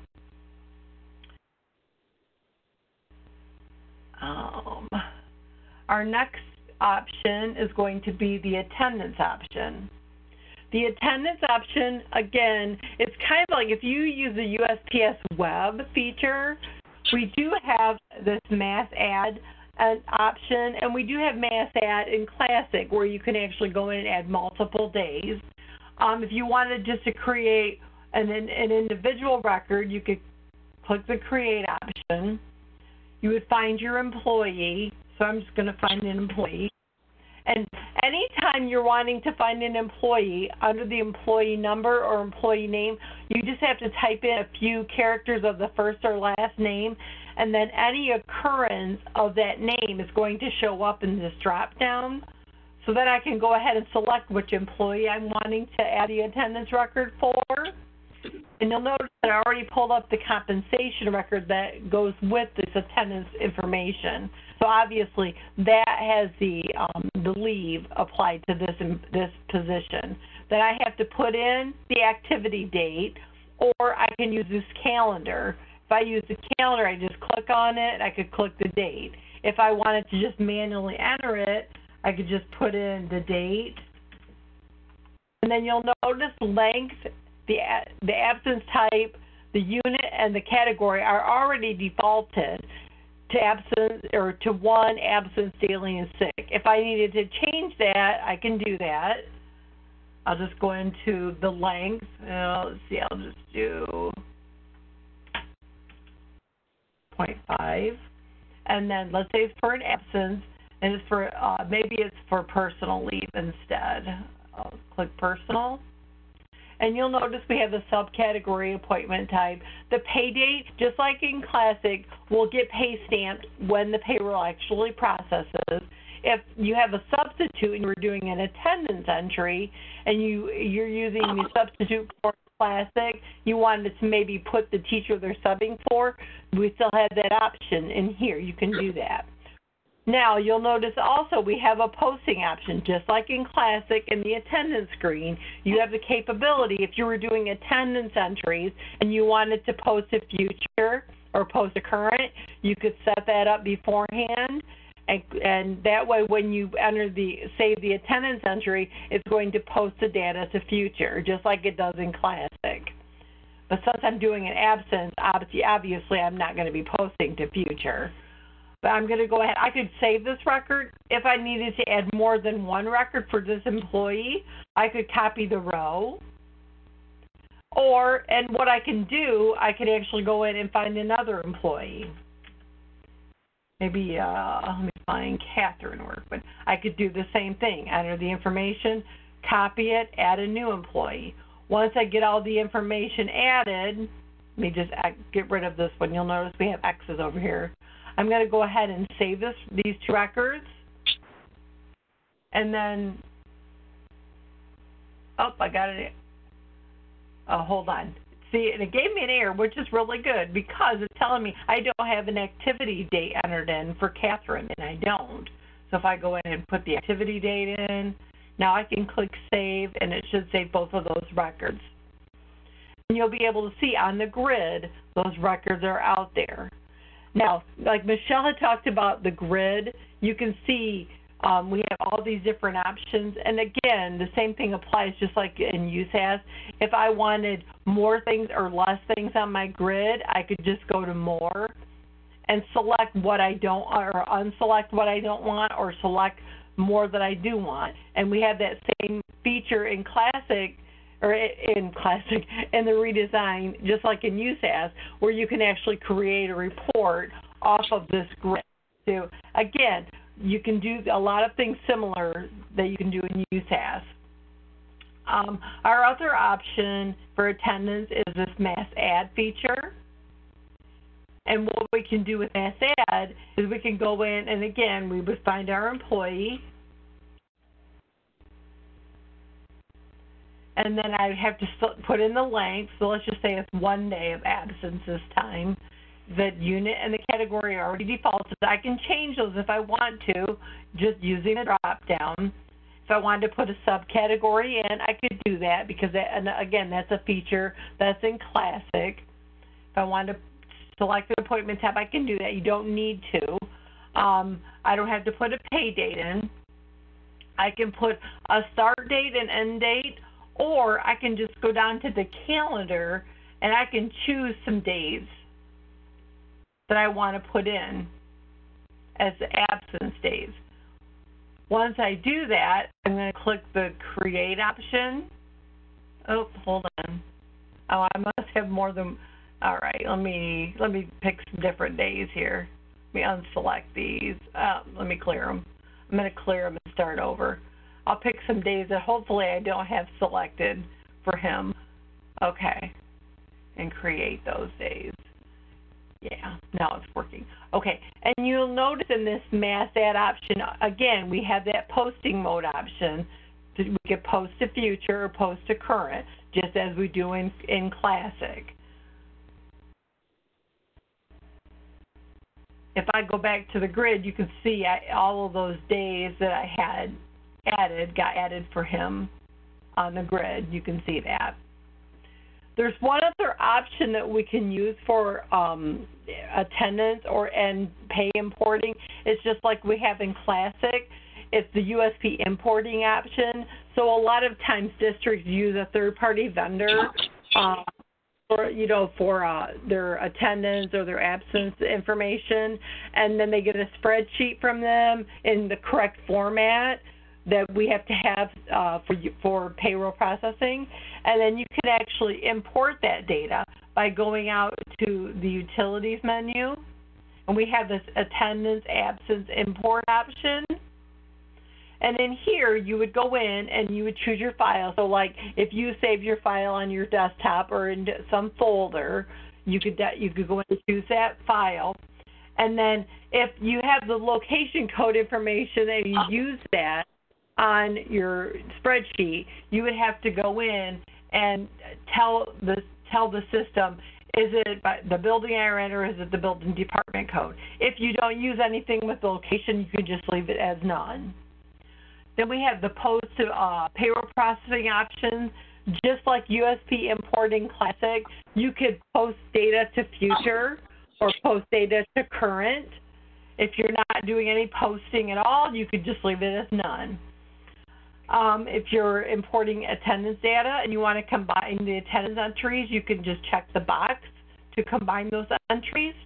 If you want to allow negative leave balances, so you're loading absence data and you want to allow them to go into a negative, you can check that box. And then your payment, pay account to charge, just like Classic, you decide, do we want, okay, we're uploading attendance data. Do we want the accounts that are charged to be the accounts that we have set up for the employee, the pay accounts we have set up for the employee, the substitute, or do we want to charge the account that the teacher that they're subbing for, so the sub for SSN account. Once you do that, you just click your import option, and then when you do the import option, you're going to get an ATT error report just like you do in Classic, and the error report will actually look like a. So if there's any records that did not load, those will be on the error report, and to the right, there's going to be an error telling you why it didn't import. So maybe you had duplicate dates or something on there. So maybe a date needs to be changed. You could go into that ATT error CSV file, change that date, save that file. You don't have to worry about the error that's on the right. That can stay on there. You're going to save that file. Then you can go back into this program and then choose your file, which is your ATT error, your CSV file. And then you can do an import. Then it should load the error report that you've been corrected to. So it's similar to Classic, where you'll get like a rejected import where you can make changes to that CSV, and that way it only contains the errors that you need to fix, and then you can actually upload that information. So again, very similar to Classic, but it's so much easier in the redesign, easier to use. Another core option is the bank account. Now, this is something we don't have in Classic, but the bank account information is just pretty much the district bank account information. Now, you'll notice we already have a default bank account set up, so if the district doesn't put anything else in, it'll just use that as the bank account. But maybe the district uses multiple bank accounts. Maybe they use one bank account for when they process payroll checks for employees, and they use another bank account when they process deduction check for payroll items.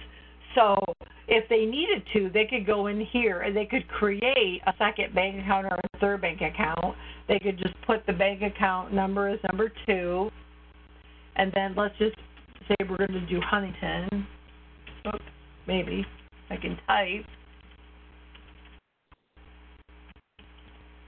And then if I want to put a beginning and ending date, I could. Maybe they're not going to be using that other bank. They could put a stop date when that bank is no longer going to be used. But if they want this to be their default account, they're going to go ahead and mark this default account box, and then they need to click the Save option. And the Save box is probably something that is going to become your best friend, because if you don't click the Save box, and you go out and you'll say, well, I know I added that record, it's not going to be there.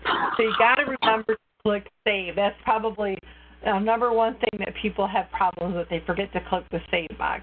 And so now you'll see that I have a Huntington bank account in here as well. And you'll see that this is the default, because this is my default bank account.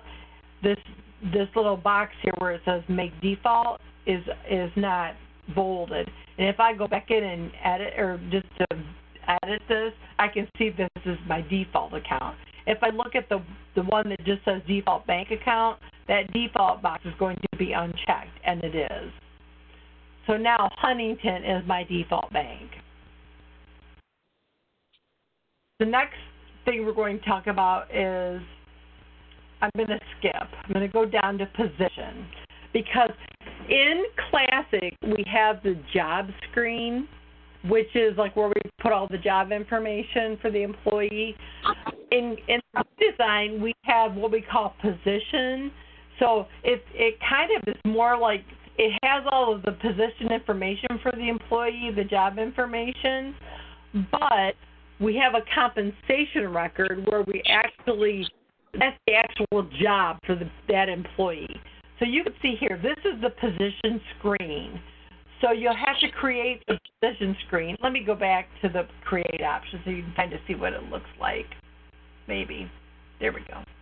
Okay. So if we go to create, you can see that, let's just say I'm going to go create a new job for Dalton Workman. Okay, he's got a couple jobs already, but I have to create a new job for him. I'm just going to go in. Our new position, I should call it, not job, position. So here it is. Here's my new position record. Now, you'll notice on here, and you'll notice on a lot of screens, we have to the right, we have what's called a Save As template. In Classic, we had this, you could use it like on the bio screen. the deduction screen where you could have all ones records created with just certain data populated already, so you don't have to go in and populate it again. You could do the same thing in here, but you could create multiple template records. So like maybe we're creating a position for like a bus driver, okay? We could create that position.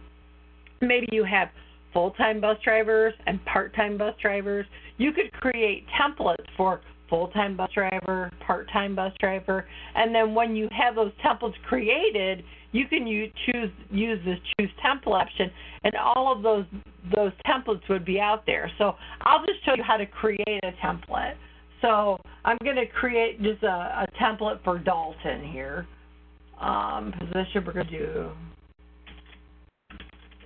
bus driver part-time. Okay, and the job status, we'll just make it active. The pay group, you can select your pay group, whatever they're supposed to be in. Appointment type, we'll choose classified. Now, the nice thing about this, I guess it's nice in a way, but sometimes it's not. You know how in Classic we validate a lot of the fields? In here we don't. So like I could just basically leave everything else the way it is. I don't have a position code or anything in. I could click the template, save as template, and it would save it. But maybe I want to put the position code because I want that to be on all my the template record. So let me find, let me see if they have us. I don't think they do. Let's see. I don't know what the bus driving code is, but we'll find something similar. No, not a nutritional. Oh, let's see. Now we'll just choose this for now. Okay, so we want to go ahead and we want to create the template record. So I'm going to do a save as template, and you'll see it tells me I can save template as, and then I'm going to type, I want to make this bus driver part-time. And then I'm going to save it. Okay, so now I should be able to go to that template option, and you can see my bus driver part-time is there. Now, let's just say that I have Dalton's record. I have to add a little bit more, personal information. I could do that, like maybe his start date, his hire date. I could enter his hire date in. And then once I have all the information that I want for him, I have to make sure I save his record. So I'm saving Dalton's record now. So I did that. So now Dalton has a record. Now he has a position 9 record, okay? Because he has a position 9 record, he's also going to need a position 9 compensation record, which is actually going to be what is used to pay him. Because if I can get rid of this, I click on the X here and get rid of it. Come on.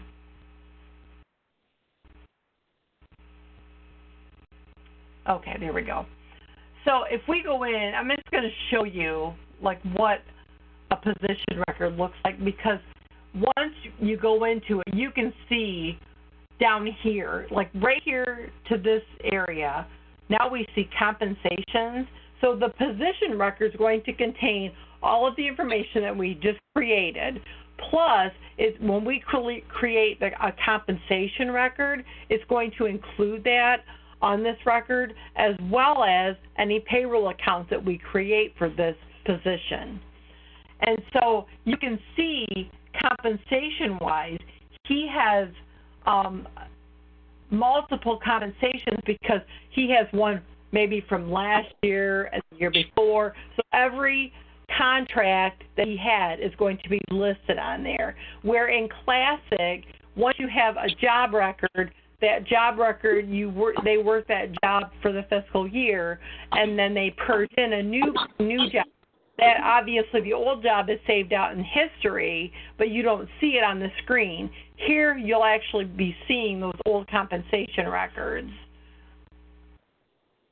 All right, so now let me go back in. I'll show you the core. We'll go back to the compensation record now. All right, so we created a position 9 for Dalton Workman. So what I want to do is I want to create a contract compensation for him because, well, maybe I want to create a non-contract. Non-contract, I guess, would be more like your supplemental coaches, play directors, things like that. I want to create a contract compensation for this position 9 for Dalton Workman because he has a contract over, X amount of pay, and he works X amount of days. So I'm going to go in to the contract compensation tab, and here it will allow me then to do a create, where I can create this compensation record for Dalton Workman. Again, this is the pay information for the job. So I have to find the employee, which is Dalton Workman. We're going to go ahead and pull him in. And I want to do this for his position 9. That's the one we just created. And then we're going, you can see the compensation type. The contract, it's grayed out. It's because we already chose that on that contract compensation tab. We're going to go ahead and click the continue option. When I do that, then it's going to bring up a compensation record. So then I can go in and put in a description of his position. So I'm going to put bus driver part-time. I put a label. Labels are nice when you run like reports and things like that. Sometimes search, use labels. So you could put in maybe bus for a label. And then I want to put in a compensation start date. So maybe he's starting today. And then a compensation end date. Maybe he finishes in May. Got to choose the pay plan. And then the pay unit, hourly or daily. And then you'll see here on this compensation record, we have this override unit amount calculation box.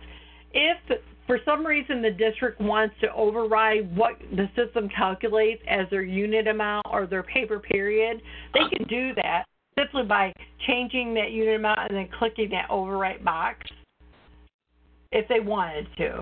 And I'm just going to go ahead and put in the retirement hours. It's not a supplemental position.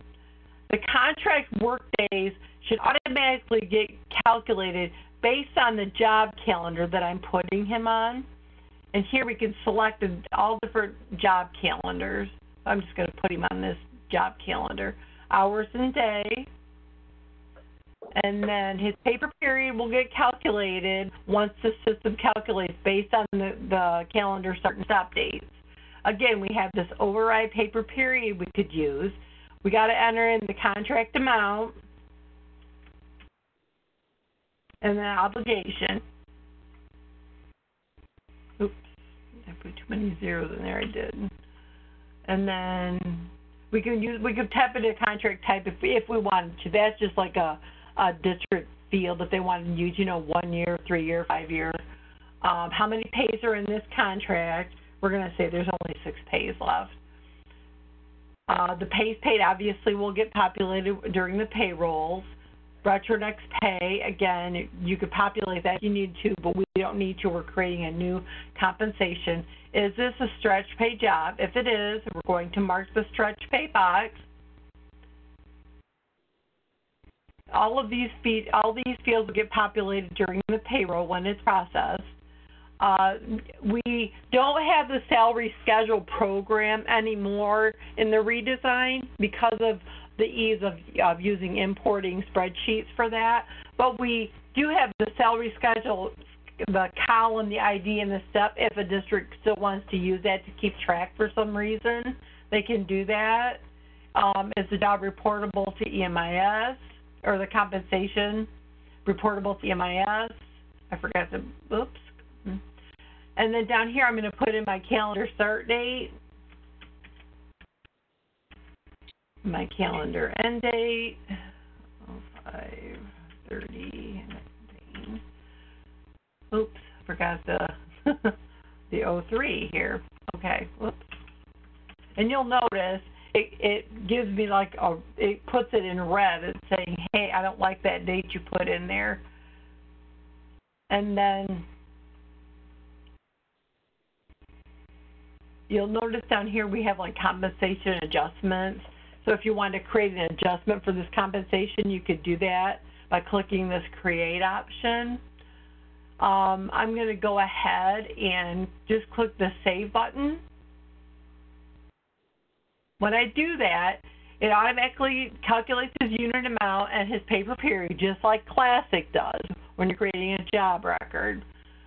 Now, you'll notice if we go back to that position record, that compensation that we just added is going to be in there on his Job 9 record. We'll go back to it and I'll show you.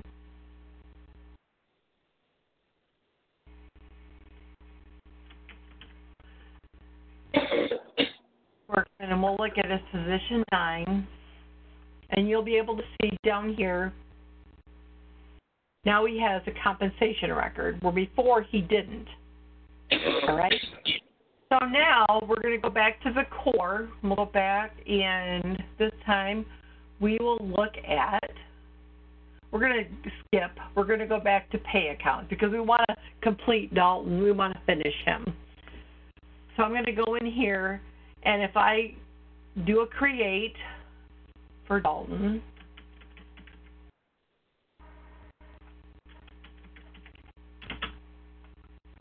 oops, come on, there he is, okay. I'm going to choose the position 9. I'm going to continue on. Now, the thing a little different with the redesign compared to Classic, in Classic, you could go out and you could create pay accounts that are basically, you know, obviously they should be in USAS, but in here, it does not allow you to create pay accounts. You basically have to choose an expenditure account that you want this person paid out of, and that expenditure account, all of those accounts come from USAS, okay? And so what we're going to do, we're going to click on the add option. We're going to go in, and we have to choose the expenditure account that we want to pay Dalton out of. I can click the drop down, and you'll see like there's a ton of accounts. If I know like what the account starts with, if I know it's 1100 5110, I could go in, I could start typing 1100, whoops, I put a 3, 5, and you'll notice how it narrows down my search. Then I can easily go in and find the correct account. Obviously, these are supply accounts. I'll just use this one. I don't care for now. So I have to choose the account from that drop down. Once I get it narrowed down, the status is active. What percentage? It automatically defaults to 100 unless I want to change that. If I want to change it, I would just go ahead and do that here. If there's a minimum, if there's a maximum, just like Classic, I would put in the dollar amount, the maximum dollar amount. If there's a particular start date and stop date, I could put that information in, especially like if you're entering in like grant accounts, you would put that information in here. Is this an employer distribution account? You would check the box if it is. Is it a leave projection account? If it is, you would check the box. If not, you wouldn't check it. There's a sorting order, so like if you have multiple accounts and you wanted this to sort, you know, this to be like the first one, the first account, you could set that up to do by putting in a 1, and then if you had another account, you could put 2, etc. And then once I have all my information in, I'm going to go ahead and click the Save option. When I do that, then I should be able to go in, again, to his position record, and I'll see that now the position record now has all the position information, the compensation information, and the account information all on the screen. Okay, so let me go back to his position 9. Now you can see the compensation information, and then you've got your payroll account information. and you're saying to yourself, oh my gosh, this is so complicated, so crazy. In Classic, we have that browse screen where we can go in and, we create the bio screen and then we do all these other records. You can do that in here. What we have, what is called the dashboard. And to use the dashboard, you just go over here. The first thing is you do have to create an employee record. We really haven't talked about that yet. So let me go back here. We'll go back to core, and we'll go to the employee record.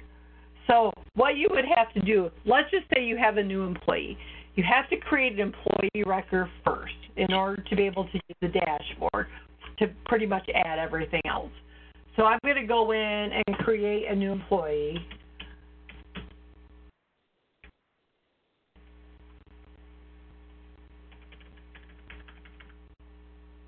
Let me just add a few things here. And you'll notice here again, you can create template records for employee records. Like maybe you want to create a single and married, and it's endless because you could create multiple template records if you want to. Let's just go down here. We'll do married and eligible for retirement and email deposit, report to EMIS. All right, I'm just going to go ahead and save the template, and then we'll do married, EMIS, direct deposit. Okay, I'm going to save that template. And then again, like I said, if anything more personalized for this employee, like date of birth, things like that, I could go in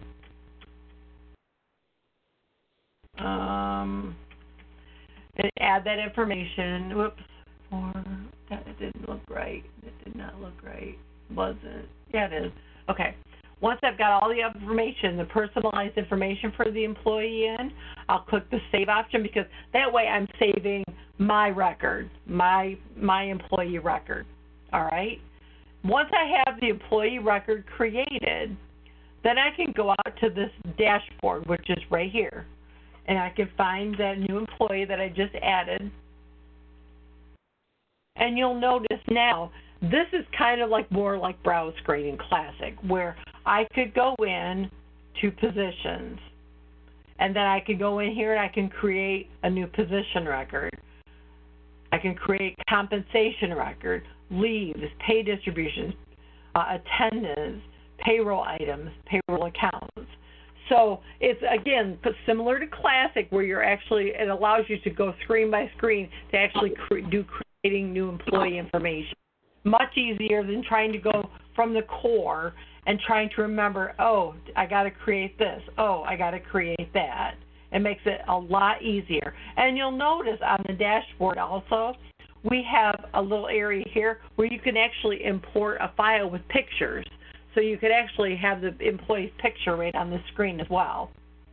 And then anytime an employee has been paid, so let me go back to the dashboard for Dalton Workman because I know he's been paid.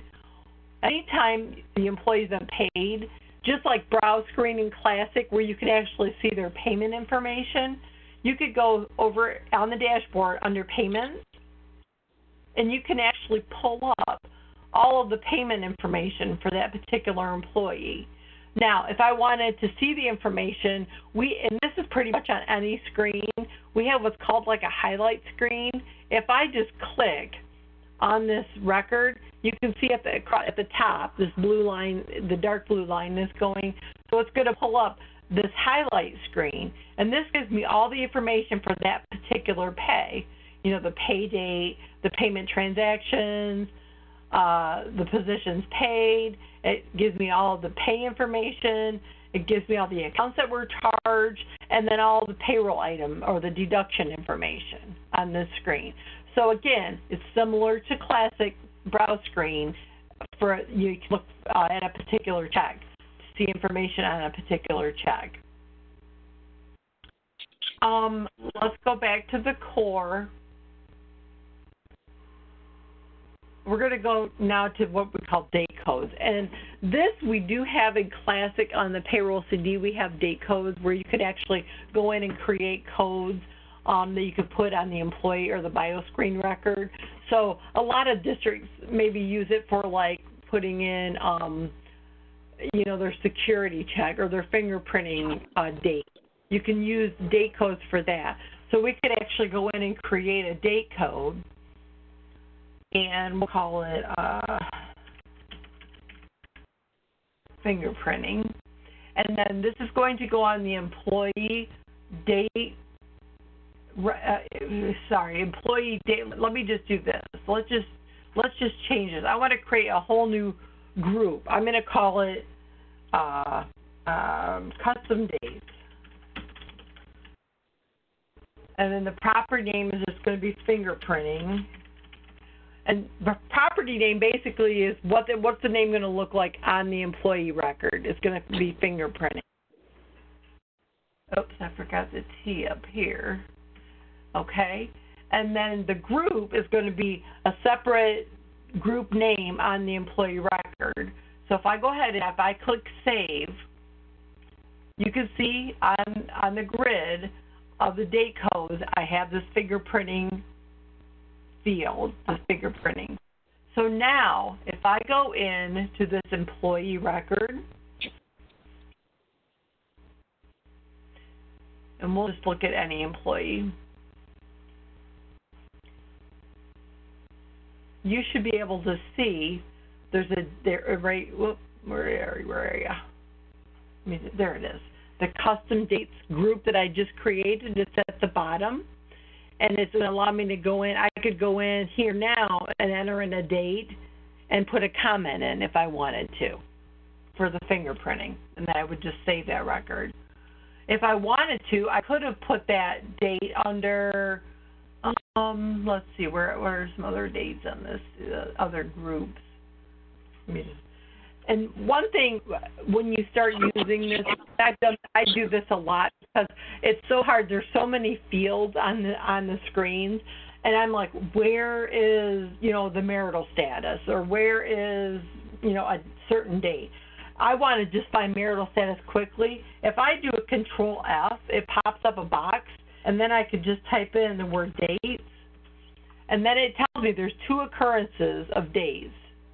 So if I go up, it tells me there's a dates group. You can see it, date. So I could have, actually when I created that date code, that custom date code, I could have put it here under this employee dates group, but I created my own group. And so, but like I said, when you first start out with using the redesign and you're in a certain screen, this feature is going to be really helpful to find certain fields, because marital status, I want to find just the word marital, or maybe I want to find the word status. Right here's marital, there's only 1 occurrence, and it took me right to it. If I wanted to find anything with ODJFS, I could just type in ODJFS, and it tells me there's 3 occurrences, and all of them are highlighted. So again, when you first start out, this is probably going to be really helpful for you to use. Let me go out of here. We'll go back to core again. The EMIS entry options. We have the EMIS employee entry. We have EMIS position entry, and this is basically just for like if you have like an EMIS coordinator, they may be granted a role or access just to these particular screens, so they can only make changes to these particular fields.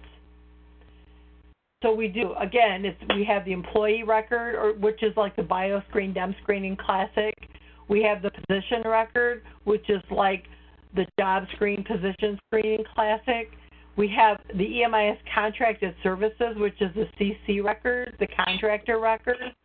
But you'll notice on here, there's also CJ records, which some districts sometimes have. In order to turn on that service, you can go to the system configuration, and whoops, I went to the wrong one. Got to go to modules. And there's an EMIS contractor module.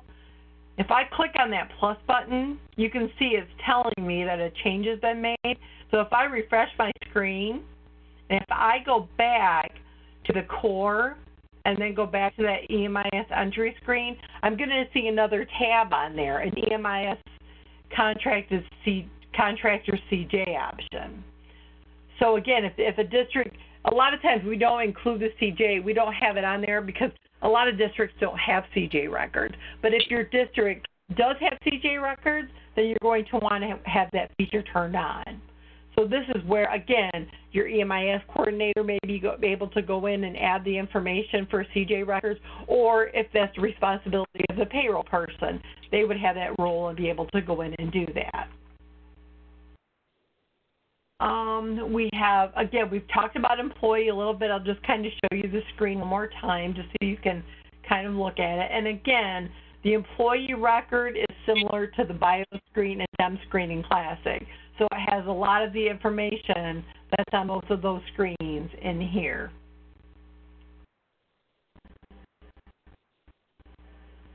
And you do have the capability of creating a template. We talked about that. We have an employee personnel record. This would be for employees that basically only can do modifications and maybe view employee records. You don't want to have them to have any kind of deleting option at all. And then there are only some fields that they can actually go in and make changes to or make additions to. So they're kind of limited. They don't have access to everything on that employee record, only certain fields. The job calendar, again, just like we have in Classic, we have job calendars.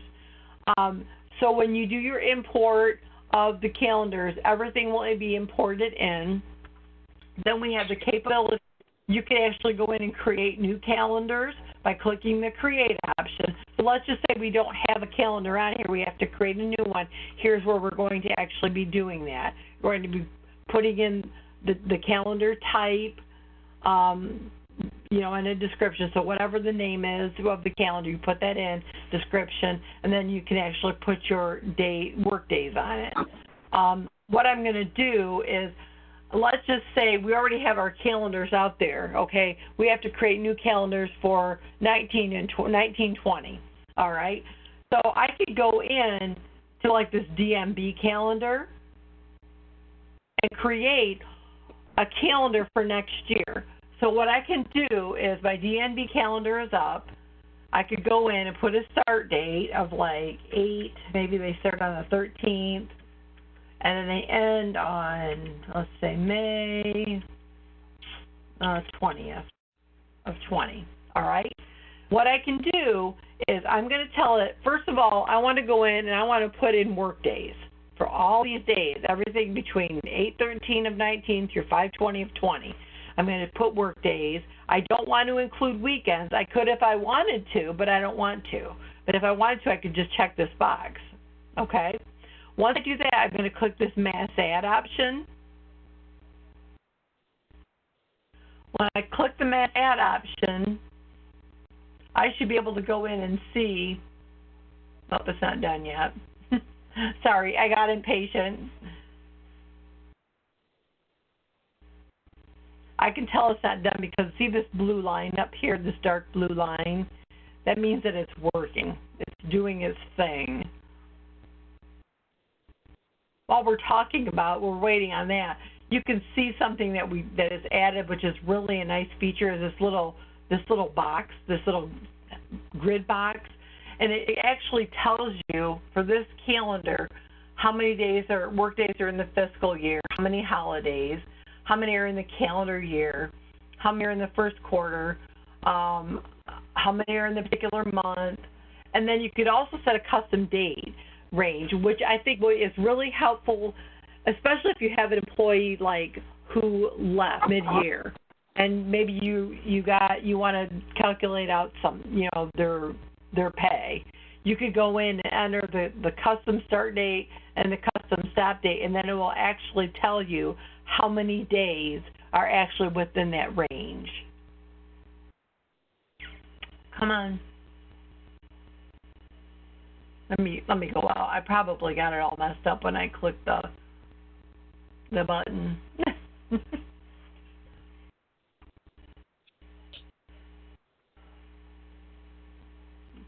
see if I can cancel it. All right. So if I go back into that DMB calendar, I don't know if anything got created for August or not.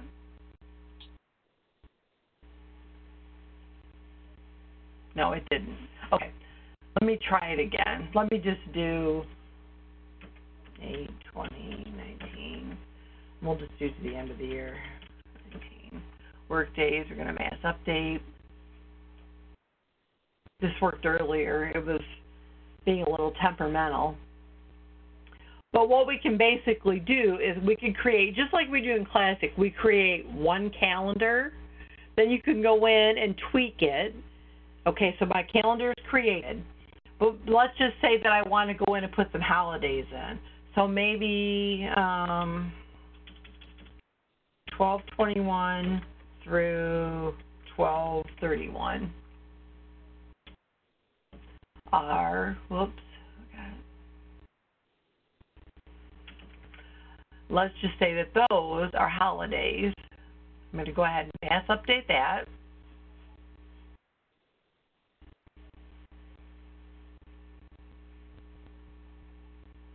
Okay, probably because I have some waxed out date format in there. Let's try this again. Okay.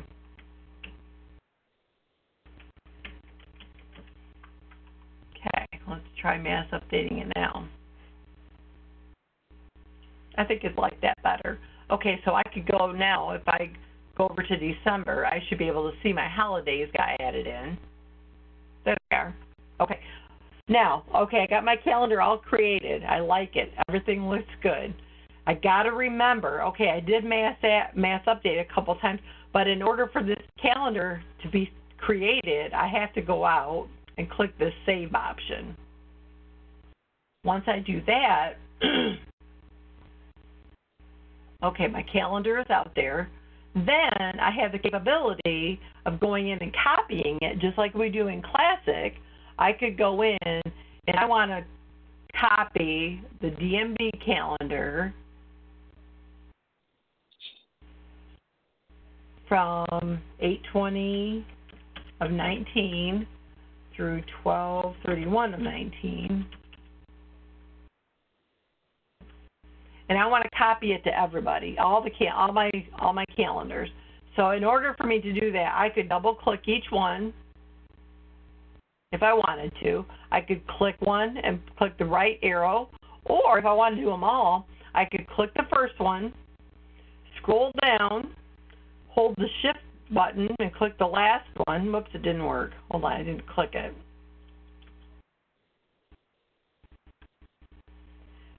I clicked the first one, scroll down to the bottom, hit the shift key, click that last one, and all of them get highlighted. Then all I have to do is click that right arrow. Now all I have to do is click the copy feature, and it's going to copy all of those that DMB calendar to all of these calendars, just like it does in Classic. And then once all of those calendars are created, I can actually go in and tweak them, like, you know, just like we would in Classic. You know, maybe your custodians work more days during the Christmas break than your teachers do, and et cetera. So you could actually go in and do that, make those calendars. Now, if I needed to make a change, maybe we had calamity days, I could go in and click this mass change feature, and maybe on Monday, let's just say March 25th, we had a calamity day. And which calendars does this affect? I could go in and just select certain ones, or again, I could just select all of them.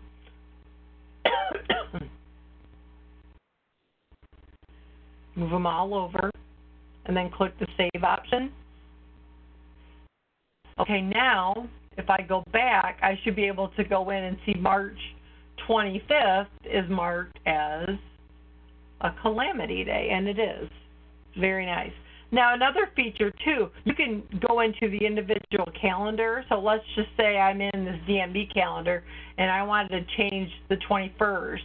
I could go in, right-click, and make this a calamity day. and then just click the Save option up here. If there was something that you want to do to just a particular calendar, you can do that. So this is a really nice feature. And like I said, this up here is super nice because it's giving you all the days. Instead of like when you go out to calendar maintenance, you're going from month to month. If you had to count up all the days for, from August through January, you'd have to, count each day, work days, and et cetera. This here actually does that for you. So this is a really nice feature. Under Core, another option that we're going to look at is the Leaves option. And this is just like your Ben screen in Classic, your benefit record. It's going to have your sick leave, vacation leave, personal leave. So you could create a new one if you had a new employee, or like I said, under the dashboard, this option is available. I'll just go ahead and pull this up so you can look at the records, see what they look like.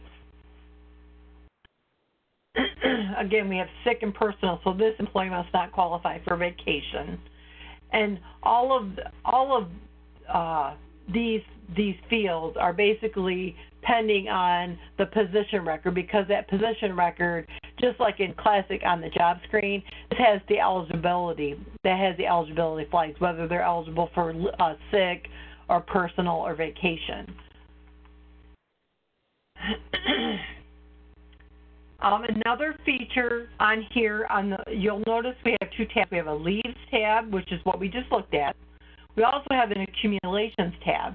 So maybe you have a new employee that comes in. Maybe you automatically give them like 3 days of sick leave or something automatically. Okay, to do that, and we used to just go into attendance screen in Classic and do an accumulation of 3 days of sick leave. Again, since we don't do that in attendance screen in the redesign anymore, we're going to be doing it through this accumulation tab under the Leaves option. So if I click the Create button, I can go in, I'll find that new employee that I just added.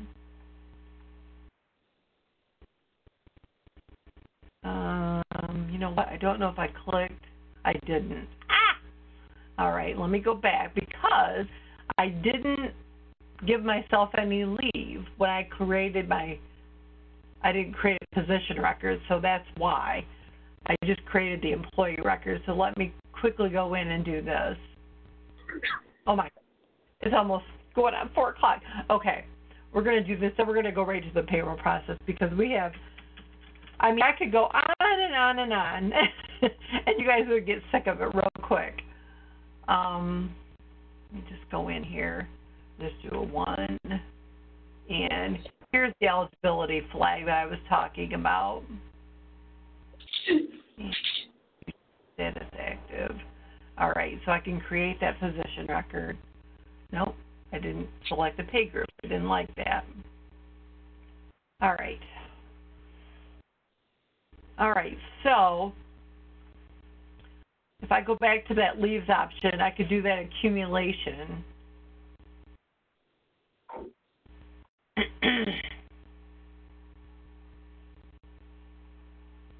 And I could add an accumulation for that new employee under the accumulation screen, because now I have the leaves selected.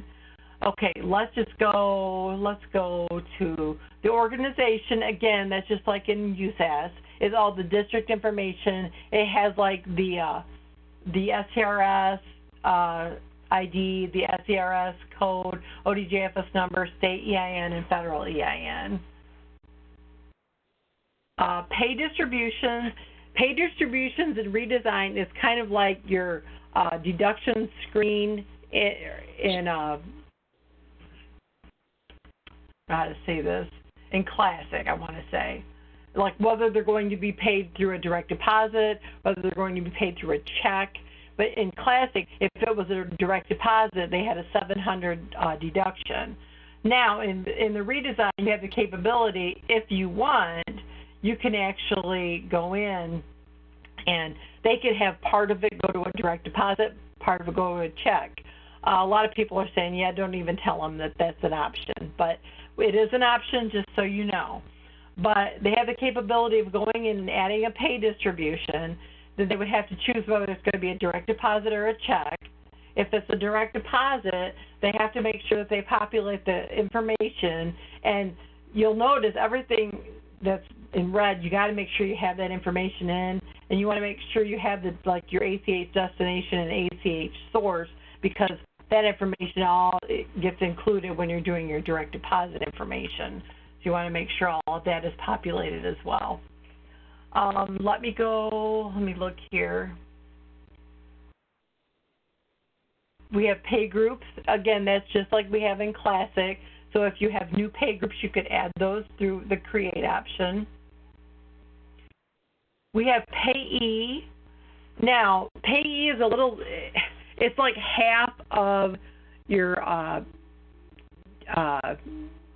pay dead, like your pay dead record in Classic, because you're actually having to create a payee where you're actually going to be sending the money.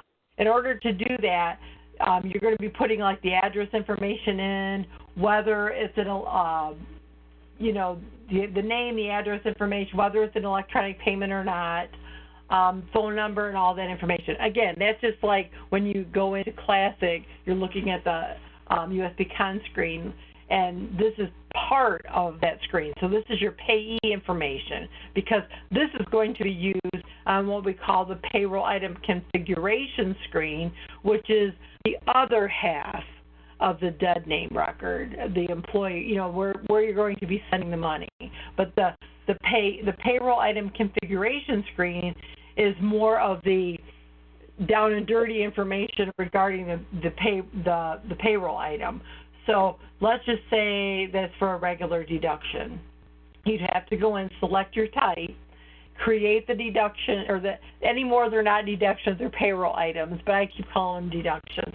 And here, like I said, you'd have to put in your code, the name, your pay cycle, abbreviation, your W-2 abbreviation. If it's a board paid payroll item, you'd put in your object codes. But then down here, this is where your payee information comes into play, because you'd have to go in and select which payee it's going to. So again, usually you have to create the payee information first and then create the payroll item configuration. But it's possible the payee information might already be out there. Maybe it's an American Fidelity payee, and you could already have that information in. You don't have to duplicate it because you already have one record in there. One more thing we'll talk about here, the payroll item. That's just like your dead screen for your employees, the dead screen records, similar to that. And then our last thing is posting periods and position personnel. Position personnel is just like employee personnel. There's only certain fields that employees can see, and they only have the modify and view option. And then posting periods, just like in USAS, we have posting periods. And in order to be able to start to actually process a payroll, that posting period has to be in a current period. So now my current period is March. If I'm finished with March, but maybe there's some things I want to do in March, I could go in and create April and make that my current payroll, my current processing period. And then to do that, I just choose the month, and then I go until I want that to be my current posting period. And you'll notice in the right-hand side, it changes to April as my current posting period. But March is still open, but it's not my current period. So now, in order for me to process payroll, what I do is we have current and future, just like we do in Classic. If I have future, like time slips that I wanted to enter in, I could actually go into future. I clicked under the payroll tab, I clicked the future option. Oh, there it is. Okay. And let's just say I wanted to add some time slip information. Okay. Just like in USAS, we have this create new and close option. So let's just say I have an employee that has 4 different time slips. Okay, I want to enter them in separately. I don't want to combine them. I'm going to go in and do this create view. I would find the employee, enter the information.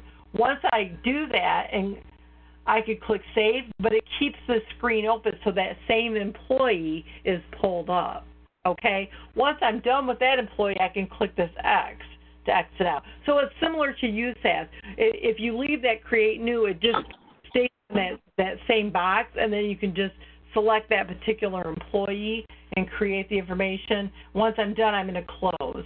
If I wanted to just, like Michelle had said earlier, if you want to create only one record, you could just click that close once you're done, and then it will just close that box out. Or you could click the X, either one. It doesn't matter. But again, our future information is just like it is in Classic. You can add information. You could even run a report right from here if you wanted to, from the report menu, that grid option. So once we've gotten that done, we could go into the payroll, under payroll, the payroll processing tab. And you'll see here we have an in progress and we have a posted option. I'm just going to go ahead and initialize a new payroll is what I'm going to do. And then it gives me the option to put in a payroll description. So maybe I'll just put April 1st pay.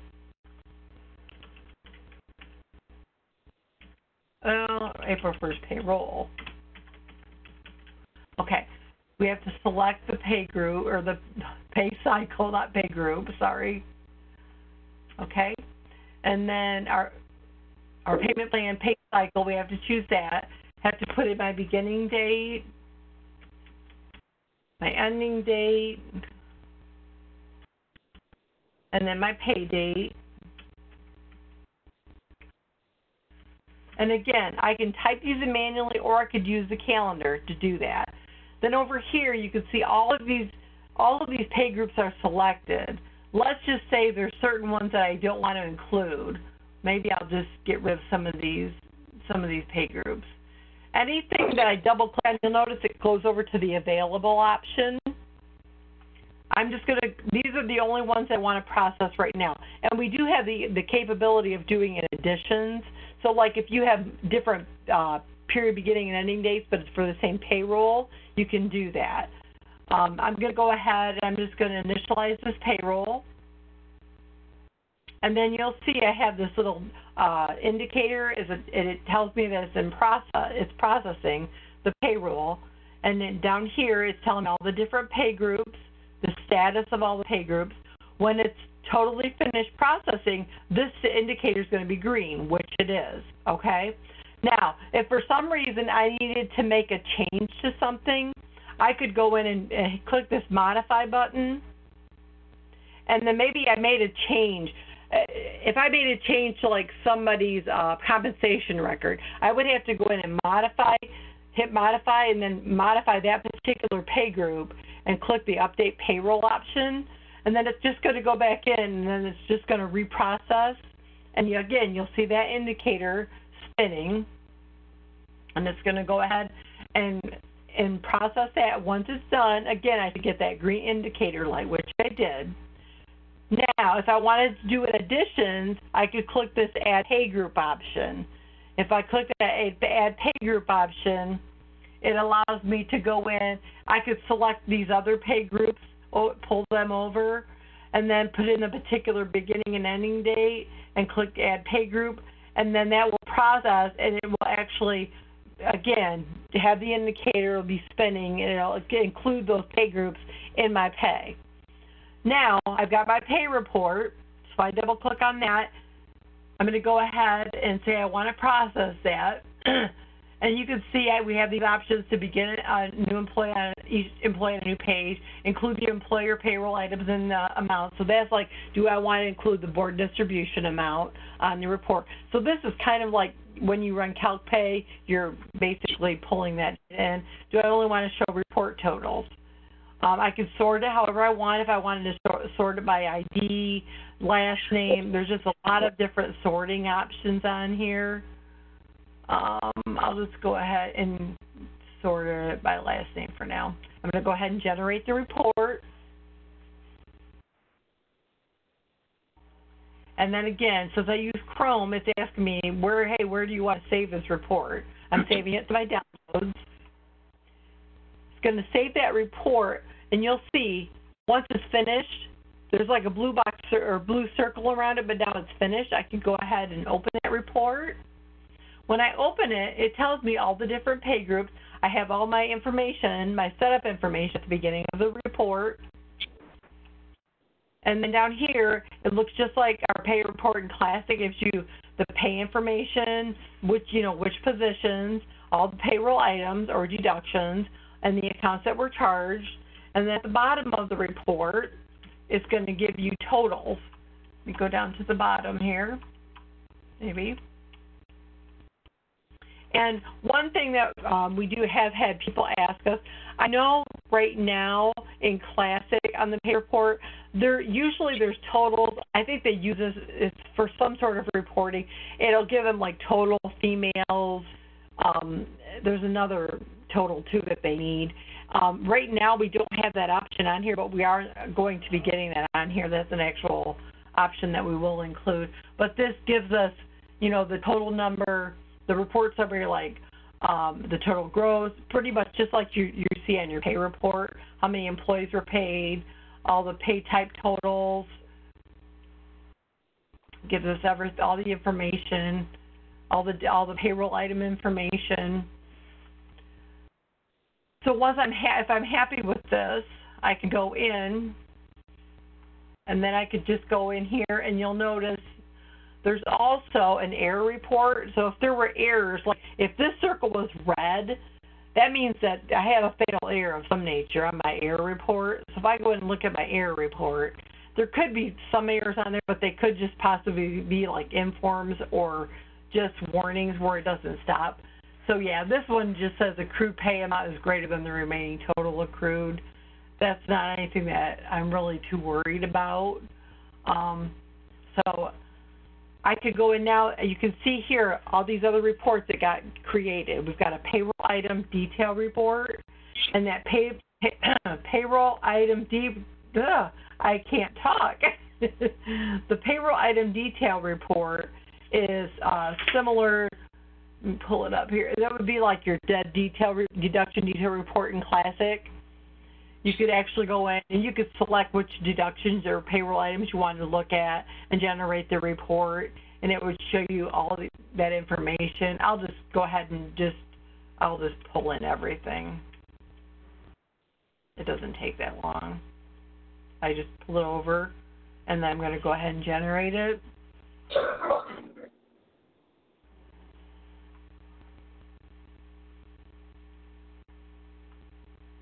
And again, it tells me all the items I pulled in, and then it gives me a detail of each payroll item. So like I've got my federal tax, my state tax, etc.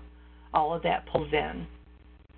Then we've got the budget distribution report, which is like the budget report. If I go ahead and click generate on that, it just generates the budget distribution report. Not a whole lot of setup on that one. I just go ahead and click generate, and it generates it.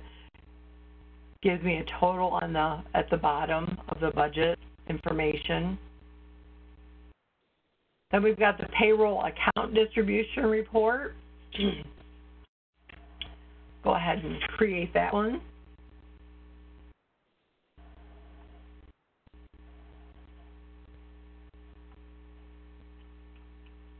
And this is just more of a detailed payroll item distribution.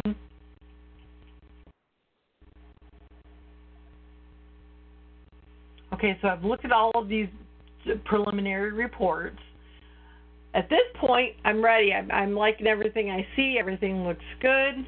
So all I have to do is post the payroll. So really, you're eliminating a lot of steps. Like in Classic, you're doing I&I calc pay, check print, check update. When I click this post payroll option, this is pretty much like my check update.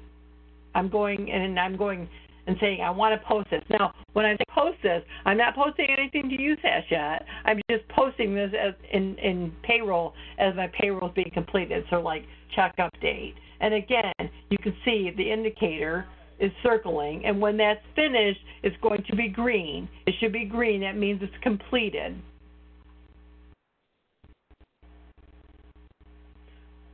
And sometimes this takes a few more minutes because there's a lot of data that's getting pulled in. All the account information, all the pay information.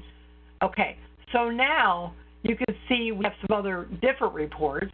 We have the same pay report, the same error report, but we have a post-error report. So if there was errors on this, there might be, this would be red, and we have to look at this post-error report to see what the fatal error is. We have the budget distribution report created. If I go in now and generate this report is going to be the one that, let me pull it up here and I can show you. This is the report that the treasurer signs. So you could say that report, print it off, and have the treasurer sign it. Or if you wanted to, you could, save it and then email it to the treasurer, however you want to do it. Then we have the pay account distribution report. Again, that's similar to what we saw earlier, except now we've actually processed everything. It's all been processed. We'll go ahead and create this again.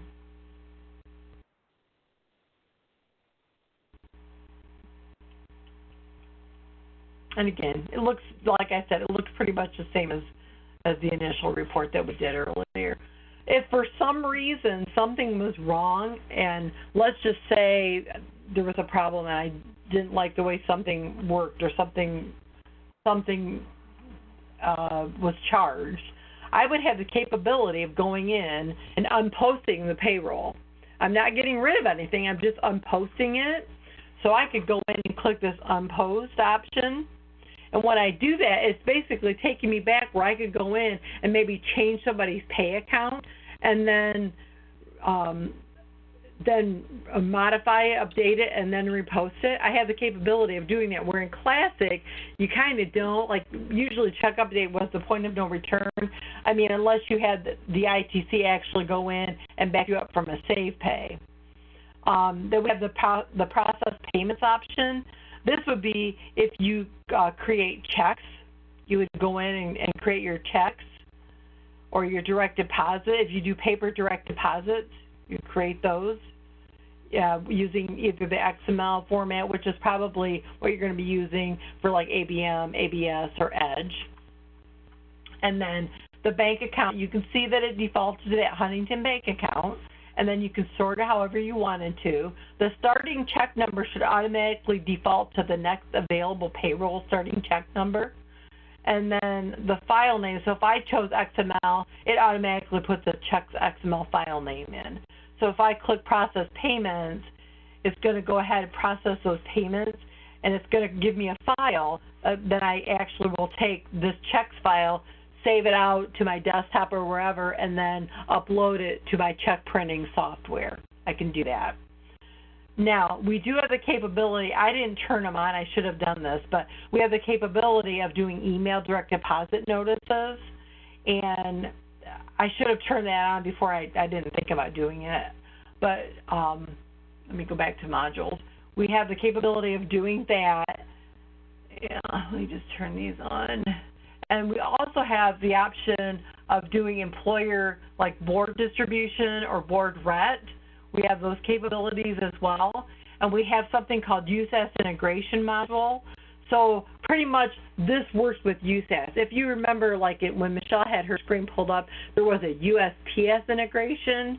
Now you can see we have a USAS integration option. Let me go back here. I want to just check something and see if this will let me go to that posted payroll. Since I turned on that email, it does. Okay, so our email notices option, this will do your email direct deposit notices. You click on that, and this actually, I could do all my email direct deposit notices. The nice feature with this is if we have a payroll that maybe was, from a month ago, and somebody said, I need my email direct deposit from, January 1st, you actually could go in and find the employees. So what you do, you'd select all the employees here, move them over to the available, and then let's just say we wanted, we're going to pick on Dalton Workman again. He's our pick-on person. I can find him here. Oh, maybe, oh, there he is. Okay. So I pull him over. What I can do, this is just like in Classic when you run EDRDEP. You could go in here and set a particular date that you want this to process and a particular time you want this to process. So if I go in, I told this I wanted to process this at 4:07. I'll just change the time. What's going to happen is it will actually go out to that job scheduler. I'll show you that in a minute. Another thing we have the capability of doing is we have a direct deposit form. Right now we have just a default version here, but your district has the capability of actually creating like a custom direct deposit form. Like you could use like this default, the standard, and you have the capability of like putting your district logo on that, or maybe adding something else onto the direct deposit if you want to. So it's really a nice feature. And you would find, if you would create a custom, you'd click on this down arrow, and that custom option would actually be there. I'll show you how you import that in a minute. So I'm going to go ahead and click the schedule sending, and so it's going to put this job out in the job scheduler. I better hurry because I put 407. I might not be able to see it because it's 4:07 right now. Let's see. Yeah, right here it is. You can see I have this set to process at 4:07 today, this payroll April 1st. So that direct deposit notice that I'm going to send out for Dalton Workman is scheduled in this job scheduler. So again, like if you were scheduling it, like a lot of times when you use EDRDEP, you schedule it to process maybe like at 2 o'clock in the morning on Friday morning or whatever. So you would put that information in, and then that job would just sit out here until that time, and then it would actually process. I'll show you where you can actually go in and add, the custom direct deposit notice information if you wanted to. So remember we went to reports. Michelle was in reports earlier, this report manager. We could go in, you could create this form, the form how you wanted it. We have certain characters. I mean, your ITC will probably have to help you with this because it's a little complex. But once the form is created, you could actually go to this create form option. And when you do that, you would go in and put the name of the report. So maybe it would be like custom direct deposit notice or whatever. So I'm just going to put custom direct deposit notice. And then the description, I'll just put direct deposit notice. Maybe I want to put a tag on it. I'll put a direct deposit notice tag. The entity type, I would go in because this is a payroll direct deposit notice. I have to go out and find that. And then I have to select my form file. So I could go in here. I do have a form file. Let me go out and find it. Oh, let's see, where is it?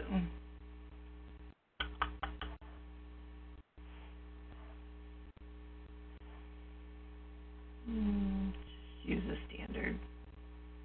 And then I'm going to go ahead and select the form. Oops, I already did that. What am I doing? Okay. Once I've selected the form, I'm going to go ahead and click the Save option. And when I do that, you'll notice now that custom direct deposit notice is in my report.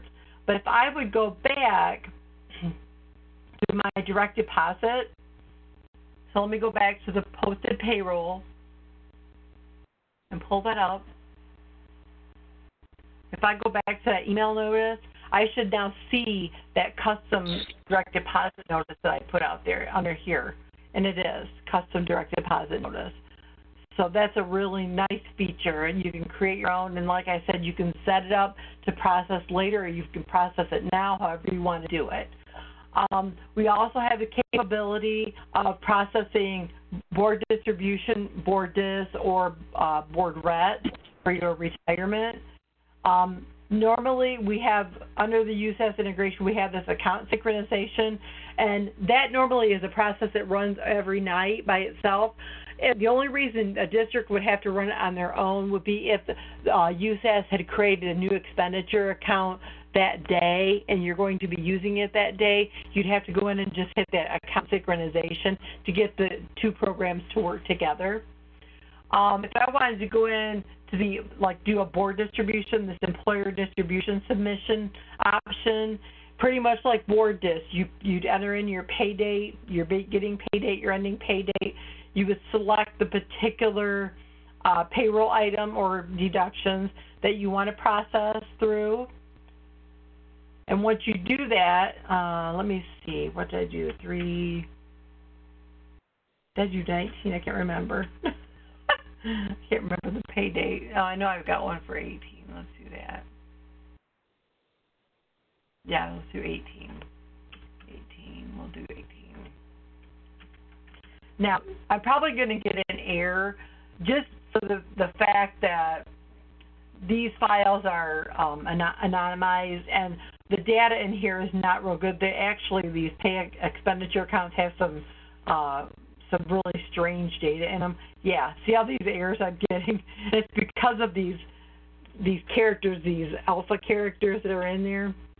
But in reality, if your accounts are all synchronized and they work, you should not get that error, and then you would see this pull up. It's like a submission preview, and it shows you exactly, which payee and then how much is being paid. Once everything is correct, if it's correct, you go in and click the Submit to USAS option, and then when you did that, you would see that process up here under the employer distribution submissions. And then we also have the board red option, which is your retirement share. And again, it's kind of the same as board, similar to that employer distribution. You're putting in your dates, but you have to put in your amounts to distribute for your STRS and SCRS. And then you'll do a show submission preview. And then when you do that, then you would actually get this submit employer share of retirement to USAS tab would be ungrade, and you could click that, and again you would see that same option up here under the employer share retirement submission, because that file is sitting out in USAS to be processed. We have a test connection option under there, and a lot of times we recommend that districts, once they're importing the data and they get all of their accounts set up and everything synchronized, that they run this test configuration. And there's a security configuration as well. The ITCs are more concerned with that because they have to set this up in USAS and on the payroll side in order for the two programs to work together. Under utilities, we have an account mapping feature, which is just like mapping in Classic. You could go in and add mapping, from the original account to a mapped account. If you have mapping in Classic, it will import in automatically. We talked about the attendant absence import. We also have an automatic payment reconciliation configuration, which is basically like your pay rec and your positive pay rec. It's the setup information. That would be where you do your setup information in here. And then we process it, use that under the payments option. I know I'm over my time. Do you want me to stop? Because I went through the payroll process itself. I mean, there's a lot of other things that we can go over, but I know we're 15 minutes over. Brian, do you want me to just stop and take questions at this point? Yeah, I was going to say we have some people that were starting to walk out, so I figured. That's what I figured. I probably better. I better ring it off. So, I mean, are there any questions at all? Do you upload any payroll data? Yes. Yes. There's a mass add option right here under utilities, a mass load option. So yes, you can. You can mass load pretty much anything. If I go out to mass load, whoops, I clicked the wrong thing. Go out to mass load. There we go. You'd have to choose your file that you're loading, and then here are all the different entities where you can load data. So yeah, you can definitely load information in for sure. Any other questions? I don't think so. Okay. Yeah, I mean, I could go on and on, which I usually do, but that's just kind of like a, especially the payroll process. I wanted to give you a little bit of a demo of how that worked. So we appreciate I don't have anything. We appreciate you guys taking the time to listen, and if you have any questions, let us know. So yeah, I'll follow up with any questions somebody might give me afterwards. Okay, that sounds great. Yeah, if you could just send them to us, that'd be perfect. So Great. Appreciate your time, and have a good day. All right, you too. Thanks. Thank you. Bye. Bye.